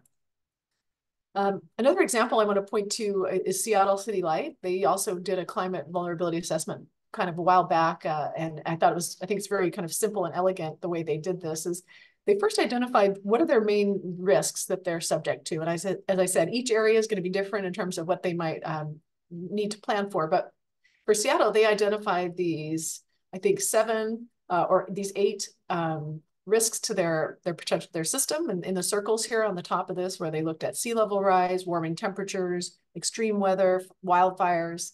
In this area, they've got a lot of risks for landslides and erosion. So they laid those out, and then they in the rectangles here, they identified key utility functions that they need to maintain, and then they mapped impact pathways between the potential threats to the system operations. And then they took those impact pathways and they kind of this, what seems like a somewhat simplistic assessment of those, but I think it still is really useful, where they kind of looked at the impacts and then they looked at the vulnerability in terms of the exposure level for both like near term and longer term, the sensitivity, and then the capacity of the system to adapt naturally, and then the potential magnitude of the impacts based on these different impact pathways. And then from all of that, they identified these adaptation actions and prioritized these adaptation actions that they wanted to take. And so I think, as I said, some public utility commissions now, I know New York State has also required the electric utilities to do this kind of systematic assessment of their system, looking at the system, looking at how they might be impacted by climate change, and then looking at how they can proactively develop some adaptation strategies. And of course, it's not free for the utilities to do this. It takes some expense. It's some level of cost, but it can be beneficial in that as utilities are moving forward with making new investments, they can make sure that those are kind of climate ready investments. Just a quick note on data, this idea of downscaling climate models can be somewhat time consuming and extensive. And so a lot of times we're seeing utilities that are teaming up with university partners and other organizations to gather information about what to plan for. California did a statewide climate change assessment, and then from that made a lot of their data available to everyone on a web portal called CalAdapt, so that it's not like each utility or municipality needs to do its own version of this downscaling, but they're able to rely on this very granular data that's available on a statewide basis for everybody to plan for precipitation, sea level rise, and temperatures. So partnerships can be key here. And regulators, we think, have really important roles here. I think regulators can establish clear goals and expectations and metrics, and including identifying risks utilities should plan for and what data sets they could use to plan for those. And they could ask the questions. I think regulators can just ask questions to what extent the utilities are looking at these things and how. And regulators can also require utilities to systematically review their risks and assets and then prioritize the risks, and ultimately potentially consider climate readiness in prudence type reviews, given that this climate kind of information has been available for some time now. And so at some point, it could be a kind of a prudence issue of whether the investments are being made and being informed by the information that we have about what the future may hold when it comes to climate. So some closing remarks. The weather of the future may not be what we represent. Weather of the past, may not be representative of the weather of the future. Downscaling global climate models can be a good way to look at what the future may bring. But we don't know exactly what the future will bring, and the climate science is still evolving. So robust and flexible adaptive approaches are needed. and least regret approaches that identify critical system thresholds and then find ways to really strengthen those thresholds given a range of different climate futures. Smaller utilities can learn from larger and more resourced utilities. And there are a lot of publicly available data sets. PNNL has some excellent data. There's this whole new national climate assessment. There's CalAdapt. I mean, there's no shortage of information, but I think sometimes it requires climate scientists to help identify what are the best data sets to use for specific questions that utilities or regulators might have. Each state and utility will be different and will have their own needs and priorities, but regulators can play an important role. Stakeholder engagement is really important. Equity can also really be an important thing to look at as you're looking at potential impacts of climate change. Yeah, working across traditional silos is another kind of best practice that we found in our work. I did this work with my colleague, Alan Cook. So there's a nice picture of Alan here and our emails, some links to the reports that I mentioned. So thank you very much. Hey, thank you, Juliet. That was terrific. Looking for any questions as a reminder, go ahead and drop them in the Q&A.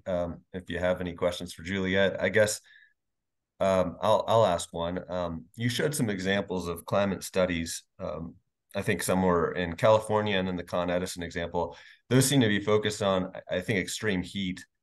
Are there notable examples of studies to examine extreme cold? Because think about Winter Storm Uri, more of kind of a fuel supply and delivery and sort of broad failure of various system components.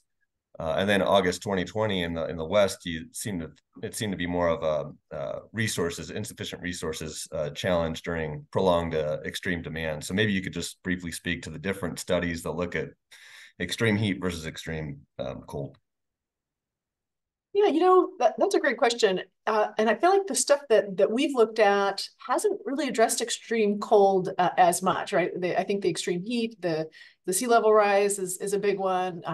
Florida, there's a number of utilities down there that are doing these storm protection plans where they're looking at, intense storms.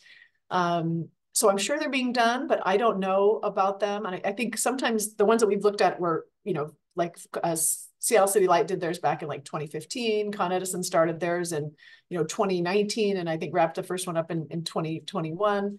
So I don't know that there are a lot that have been conducted since like Winter Storm Uri, and some of these cold snaps have been more pronounced. But I know there is a new requirement, the new cold weather standard that NERC is developing.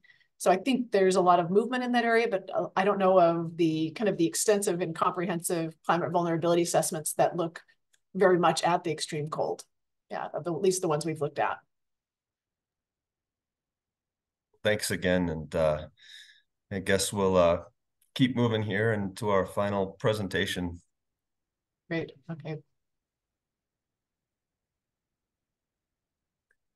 So we're going to hear from Jeremy Twitchell, also with PNNL, about energy storage as a transmission asset. All right.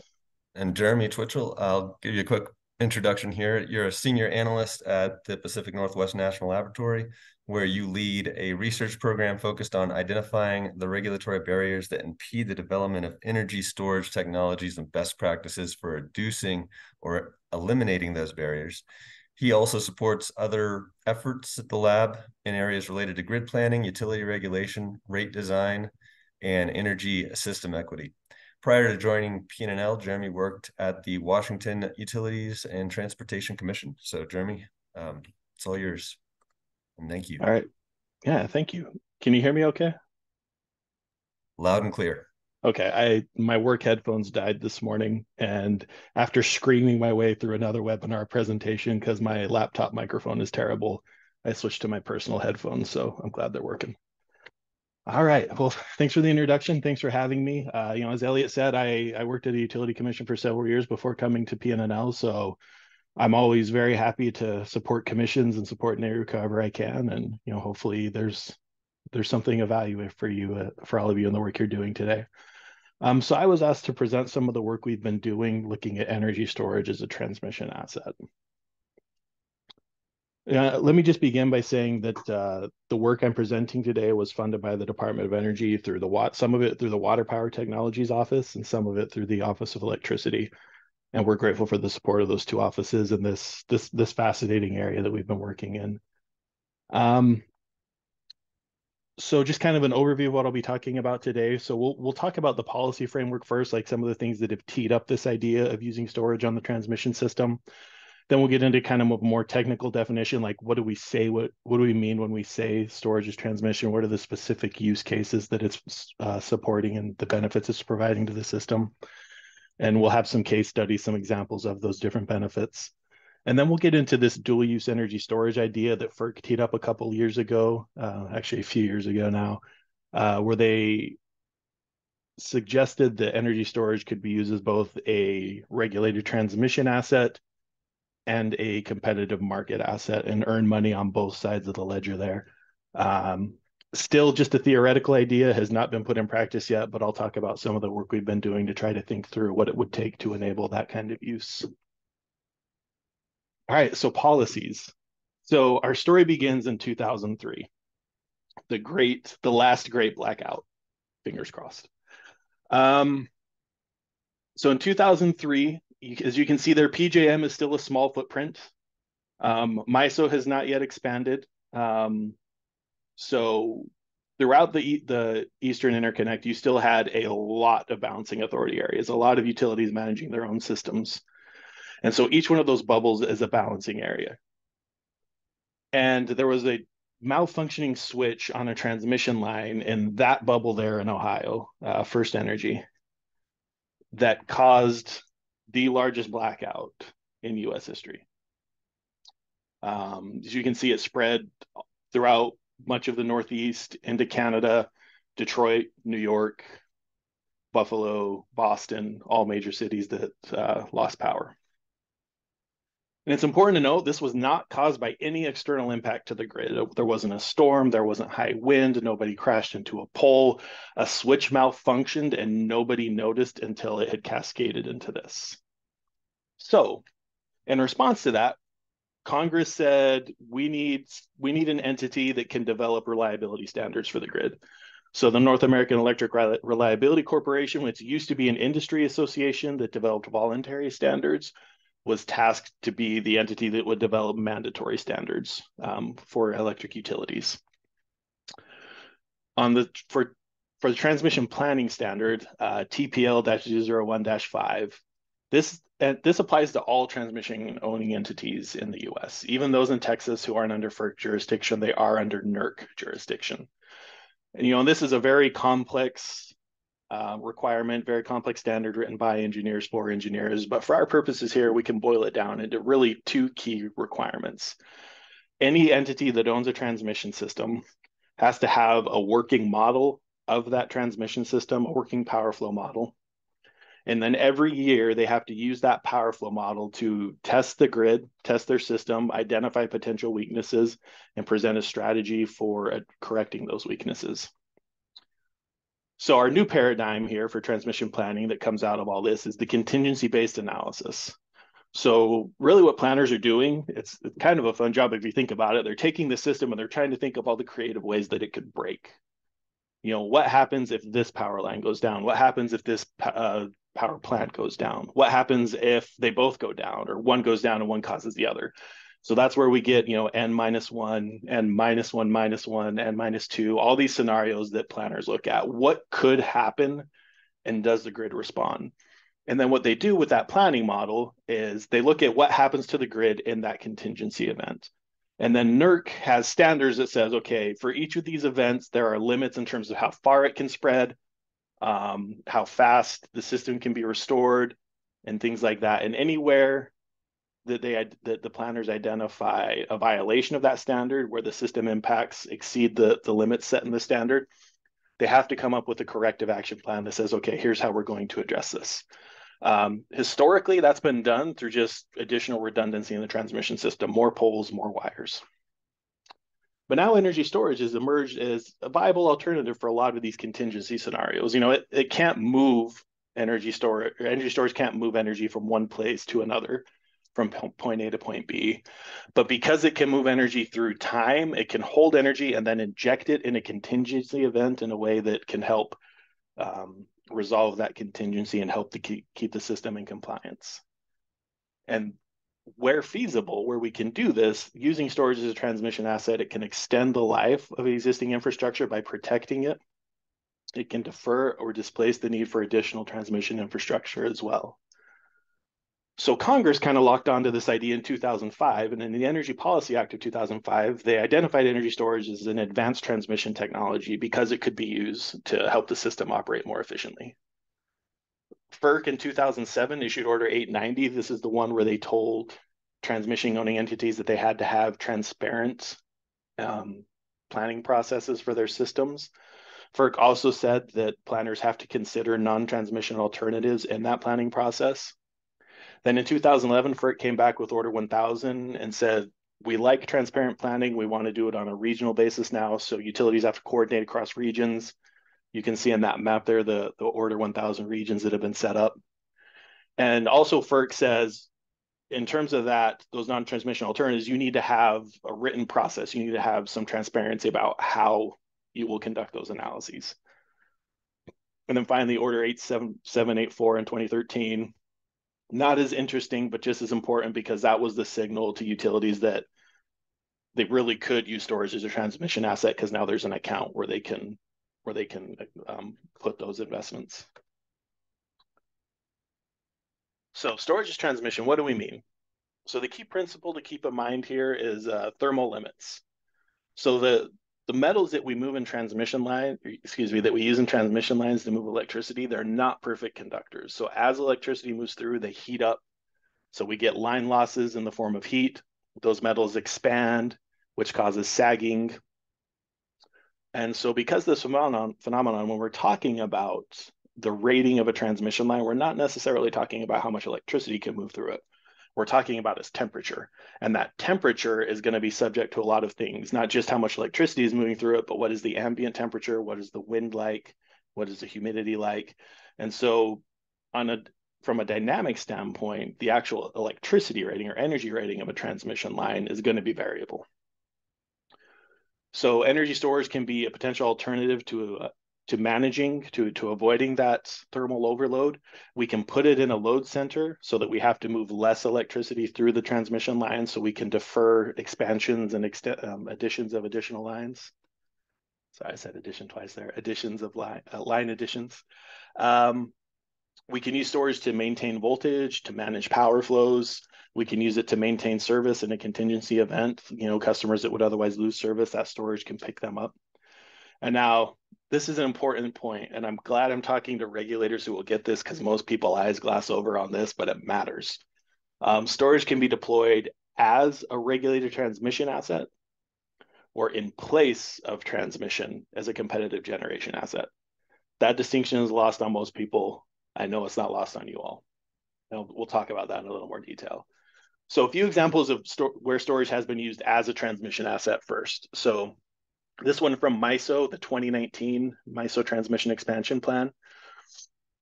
So the Waupaca area that you can see there, there's a 345 kV line that comes up one side, crosses, and then goes up the other side. And then there's some service lines that drop into Waupaca. If there were an outage on one of those lines, through a series of things that would happen after that, Waupaca would be cut off. And so they looked at a couple options. They looked at adding an additional line for more redundancy, but then they realized, MISO planners, they realized that if they put a storage project in the middle of town and they put some capacitors on there so that they could segment the line, then if there's an outage on either side, the capacitors can segment the line and the storage can pick up the side that has the outage that had the outage. And this was about $1 million cheaper than the additional line. So this is a transmission asset. It is deployed, all of its costs are recovered through MISO's transmission tariff. It does not participate in energy markets. It does not earn market revenue. Another example, this was kind of the first modern example of using storage as a transmission asset, came out of CAISO in 2018. There's this little town in Dinuba in Central California. And you can see on our little diagram there, There's a 230 kV line that kind of goes alongside Dinuba, and then there's a little 70 kV line that comes off it to serve Dinuba. They identified a contingency where if there's an outage on that upstream portion of the 230 kV system, then there's way too much energy flowing over that 70 kV line and it could blow it out. So they looked at reconductoring that line to just have higher capacity, but there's not a lot of load growth there, and they didn't need it. It would just be there for that contingency. So they found it would be a little bit cheaper to put an energy storage system at that substation, and it effectively would act like a sponge. So in that contingency event, all that energy coming into that substation that needs to go somewhere, that battery soaks up what that 70 kV system can't take. And the same thing here. This is proposed as a transmission asset, regulated asset, cost recovered through the CAISO transmission tariff, no market revenue, no market participation. And then as far as I know, this is the oldest example of this idea. In fact, it's so old, I don't think they even classified it as a transmission asset because no one had thought of that yet. But if it were to be done today, it would be classified as a transmission asset. But so Rocky Mountain Power in Utah, they had a really long, really low voltage KV line that served this little town of Castle Rock in eastern Utah. Excuse me, Castle Valley. 209 miles, 20 kV. So by the end of that, when that line gets into Castle Valley, they have a lot of voltage issues, a lot of reliability issues. They couldn't get any economic development in the place because they had such poor reliability. This line runs through a lot of sensitive areas, so upgrading it was not very feasible. So by putting the storage system, and this is actually one of the first uses of a flow battery as well, way back in 2004. By putting a flow battery at the end of the line, that injected enough voltage into the system to maintain voltage and maintain reliability, even at the end of that really long, low voltage radial line.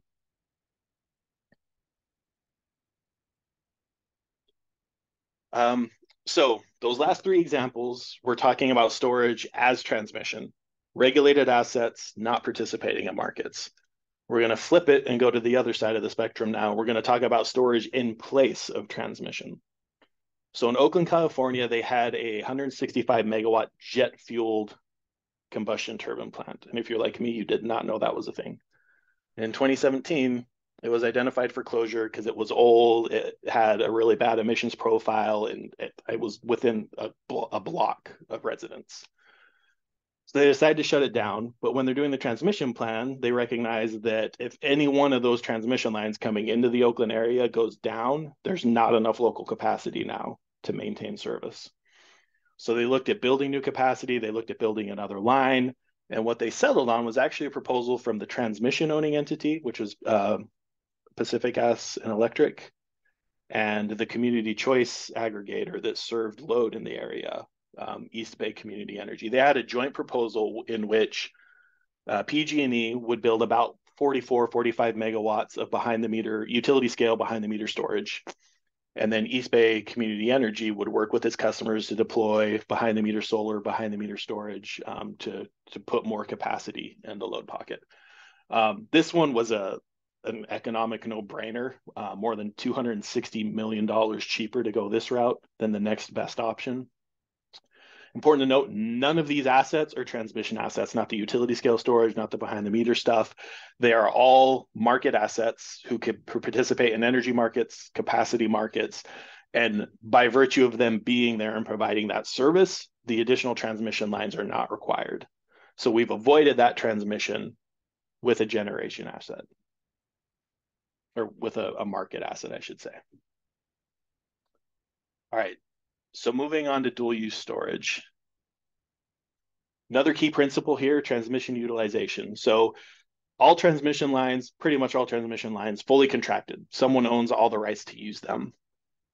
But if you think about it, we've designed the system based on peak demand, plus reserve margins, plus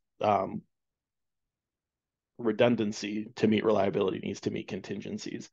So under normal operating conditions, we're operating way lower than the rated capacity of that system. And so WEC, the Western Electricity Coordinating Council, studied this back in 2018. And they looked at all the paths that run through the Western US. And they found that on average, well, you'll see those numbers on the bottom right, U75 and U90.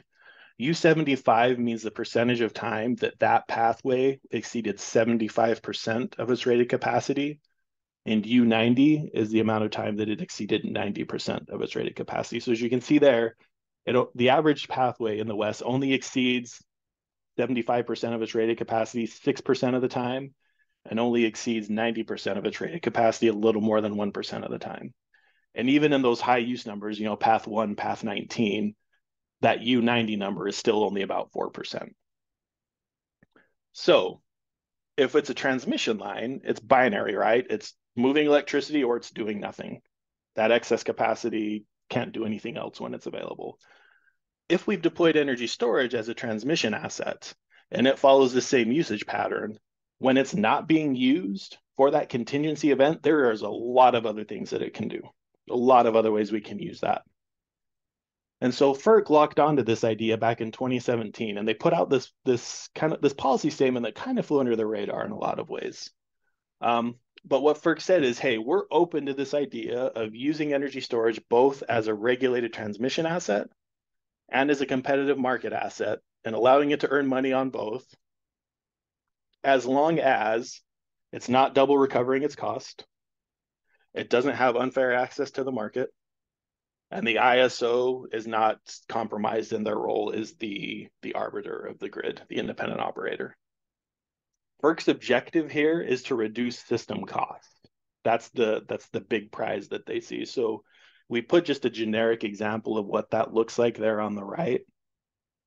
So if we just have this $10 million transmission asset that can return $50,000 a year in market revenue to customers, then over 40 years, it's going to return $2 million. And on a net present value basis, that $10 million asset actually only costs customers about $9.5 million.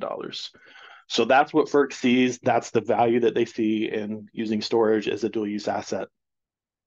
They put out this policy statement encouraging ISOs to think about it, to use these guiding principles and develop something. CAISO and MISO were the only two regions that tried to. They both have terminated those proceedings without resolving it.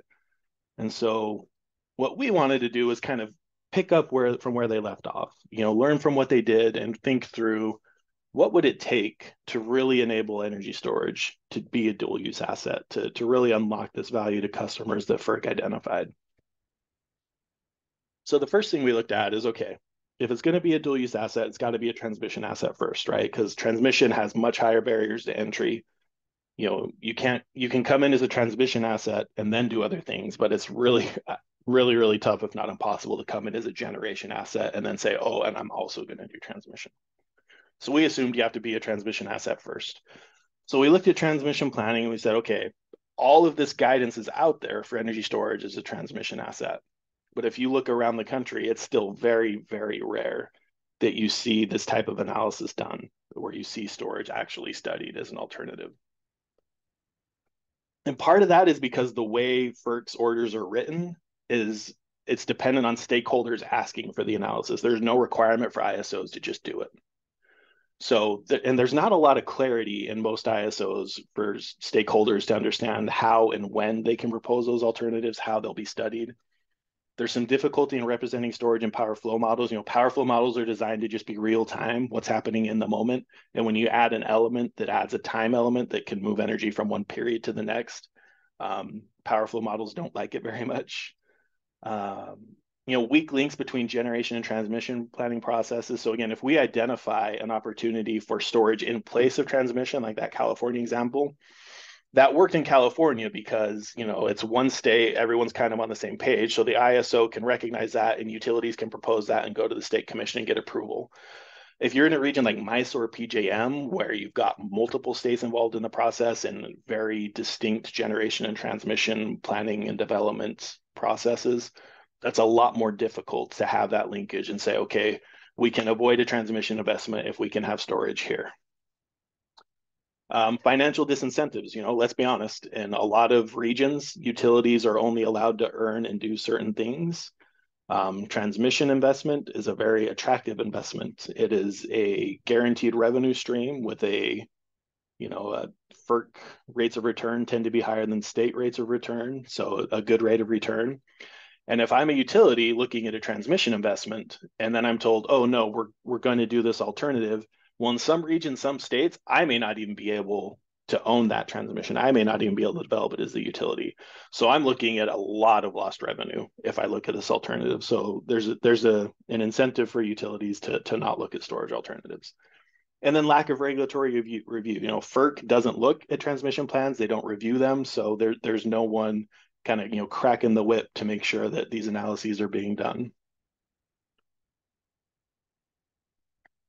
So when it comes to incorporating storage into the transmission planning process, it's one of our key objectives in this project was to not overthink things, to keep things simple, to work within existing frameworks as much as possible. And really what it comes down to is just, having clear and transparent processes for how and when storage alternatives can be proposed and how they will be studied. And there's different ways of doing this. We identified two ends of the spectrum. In CAISO, they don't have anything written down per se, but they do allow stakeholders at the start of a transmission planning process to say, these are the preferred resources that we would like to be emphasized in this plan. Energy storage is one of those resources. And so that basically creates kind of a proactive requirement in some ways for planners to look for those storage alternatives and consider those storage alternatives. Again, CAISO, one state, one policy regime, that works. MISO, multiple states, multiple policy regimes, they had to be a lot more deliberate about how they did this. So MISO has a tariff, it's called the SATOA tariff, that's storage is a transmission only asset, that specifically spells out, this is when you can propose a storage alternative, this is the information we need to require, this is what we're going to do with it. And recently, SPP and ISO New England have also adopted similar tariffs to MISO's. And if there's a potential for dual use, if there is a potential for the asset to participate in the market and earn market revenues, it's important to understand what those revenues could be and incorporate that forecast into the cost assumption of the asset. Because again, like we saw a couple slides ago, if I can earn market revenue on a net present value basis, my costs go down. So instead of being like a $10 million alternative, I might be a $9.5 million alternative. So that's an important thing to incorporate into the planning process. So market barriers to dual use storage. Again, we wanted to keep this simple and recognizing that there is no one size fits all solution. Every ISO has different rules, different resource mixes, different priorities, different policies. And so we didn't want to try and come up with a silver bullet to this question. What we wanted to do is come up with a framework that says, okay, what are the basic things that a dual use partition framework needs to do? What are the questions it needs to answer? And what are some options available to grid operators and policymakers? So the three basic questions we identified are, when will the asset participate in the market? And so the objective here is to just allow the asset owner to be able to make informed bids into day-ahead markets, to understand what the expectations will be for that asset from a transmission perspective, and what room there is to participate in the market. Then how will the asset participate in the market? And the objective here again is to allow for kind of instant no-fault dispatch and redispatch of dual-use assets. So allow the asset to move freely between generation and transmission based on the grid needs and not penalize it as it moves back and forth. And then finally, where will the asset cover its costs? Again, it's earning some money as a regulated asset, as a transmission asset. It's earning some money as a competitive generation asset. FERC has said it can't double dip, it can't double recover. So there needs to be some balancing and some thought put into what it recovers on the transmission side and what it recovers on the generation side. So to that first point, the when, creating that certainty for the asset owner is really about establishing market participation windows in advance. One of the key points in FERC's policy statement was that ISO independence cannot be compromised. And so the way that's been interpreted is that when the asset is being used for transmission, it's under the control of the ISO, under control of the grid operator. When it's been released for market participation, it's under control of the asset owner, and that asset owner is the one making the bids and submitting it to the market. But in order to do that, there has to be some understanding about when it can do and what it can do. So a couple points of flexibility we identified to answer this question. First one is to have predetermined eligibility windows. If we know the shape of that reliability need, of that contingency, like if we know it's only a problem during peak hours, we can say, all right, for these 4 or 6 peak hours, you are a transmission asset. The rest of the 24 hours, the rest of the day, you can be a generation asset as long as you come back to that next transmission window fully charged and ready to go. If we don't know when that contingency might happen, if it could happen at any time, then maybe there's some flexibility to allow the device to oversize a little bit and participate in the market subject to maintaining a certain state of charge floor that's equal to what the state of charge that it needs to perform its contingency purpose, its reliability purpose.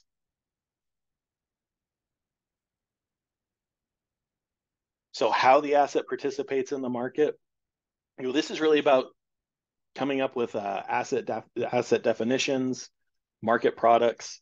And what we found is that there are already a lot of asset classes and market products that exist that are really close to what dual use storage would be. So we don't have to reinvent any wheels. We can just kind of tweak some existing practices and processes to make it work.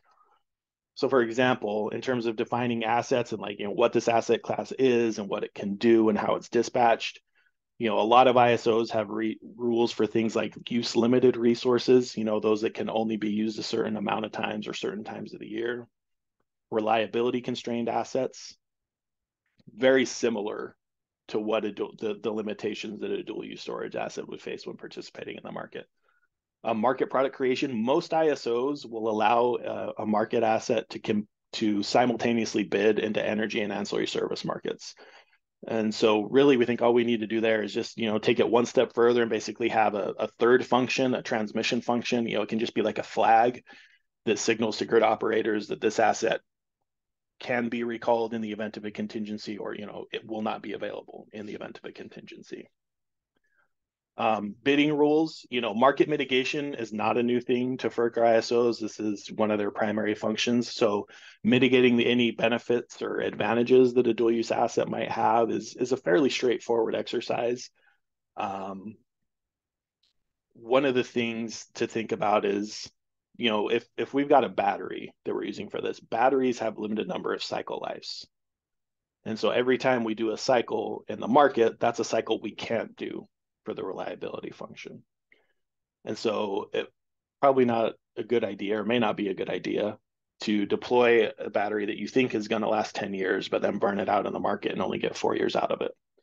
So one of the things you can do to diminish that advantages is make it bid in its full costs into the bid. What is the opportunity cost of using it for a market cycle and losing that cycle for the reliability, making sure that that cost is included in the bidding.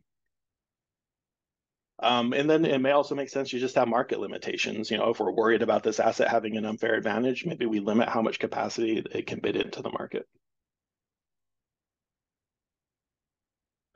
Finally, thinking about where the asset recovers its costs, really we're trying to balance different incentives and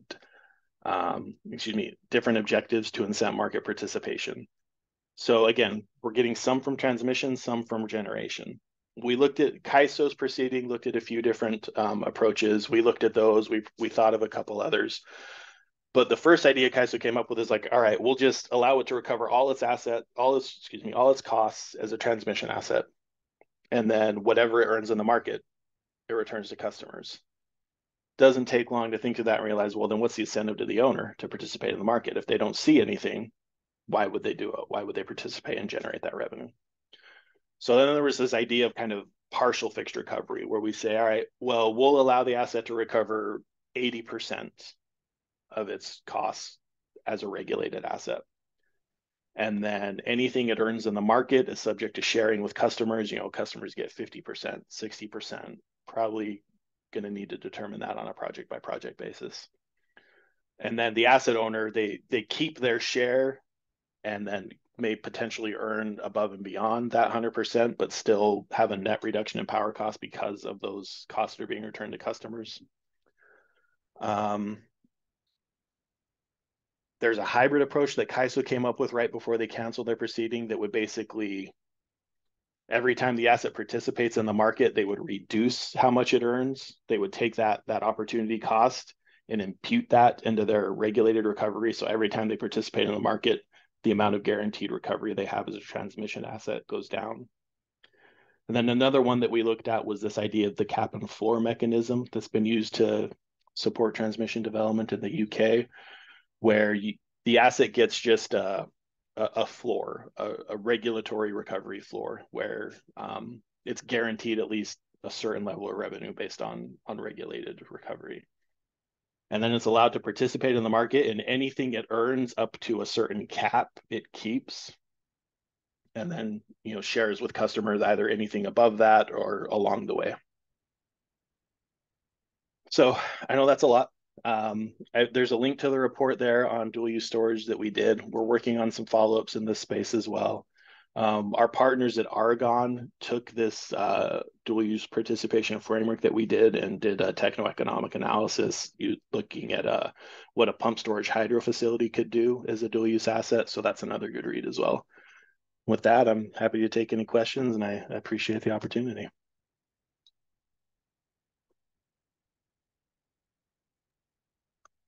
Thanks a lot, Jeremy. That was great. We do have a question here. We have many areas, particularly rural cooperatives, that claim saturation of their distribution system due to net metered solar PV facilities. What are your thoughts on using transmission storage as a means to help alleviate saturation on the distribution system? Yeah, good idea. That's obviously going to depend on a lot of factors. It's going to depend on the configuration, the structure of the rural co-op in particular. That's something that we've been looking at in another project. Is not all co-ops are created equal. But yeah, at a high level, yes, absolutely. I kind of a good rule of thumb is the closer you can put a storage project to a substation, the more benefits you can get out of it. So if you can tap into that substation, then you can serve multiple distribution lines coming off of multiple distribution feeders. And so how you use that, you can use that to absorb, backfeeding before it gets into the substation. You can use that to increase interconnection capacity. There's a lot of different things you can do with that. But yeah, at a high level, that is something that has been done.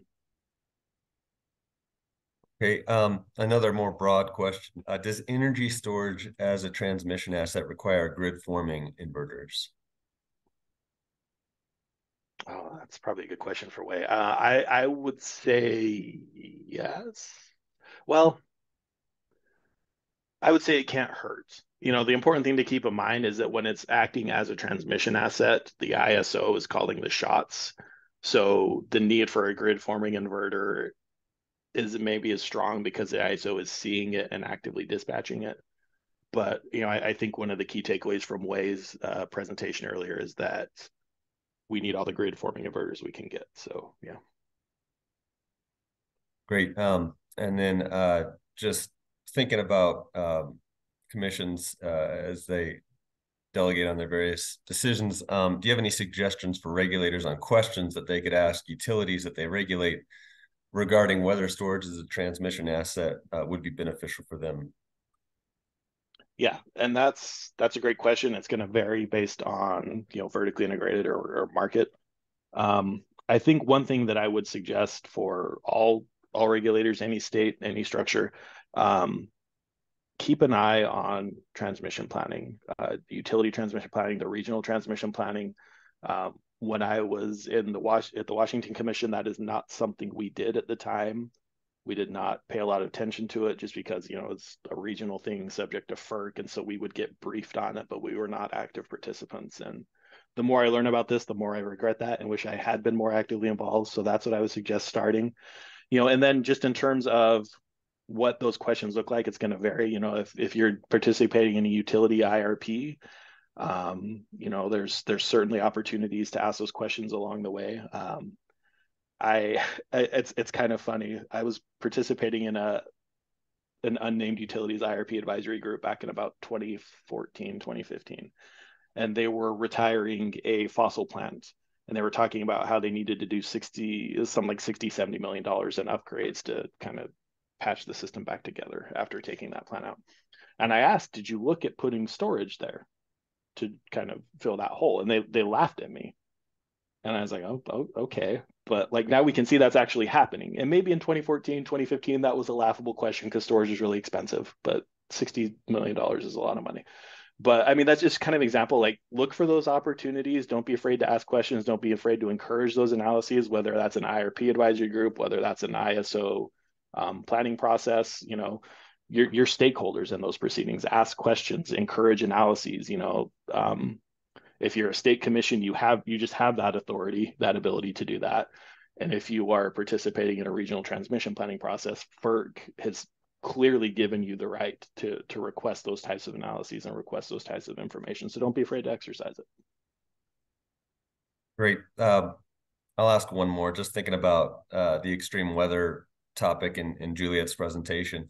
Can you speak to the performance of these storage assets during like extreme cold or extreme heat, but I'm more thinking about the cold and the impact on the maybe the duration of output, things like that. Are there any concerns there, or what do we see from the performance of these resources? Yeah, it's tough. Well, that's not that tough. It's going to vary a lot by technology. Most of what's out there is lithium ion.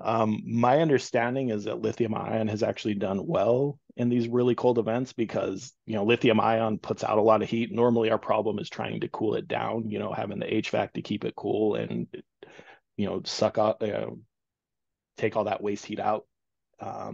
So if it's cold, an ambient temperature, then that's actually really good for energy storage. It actually gets a little more efficient because we don't have to put as much electricity into the HVAC system.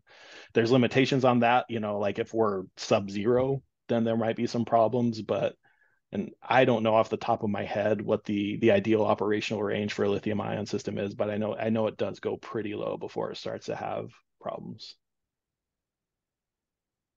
Great.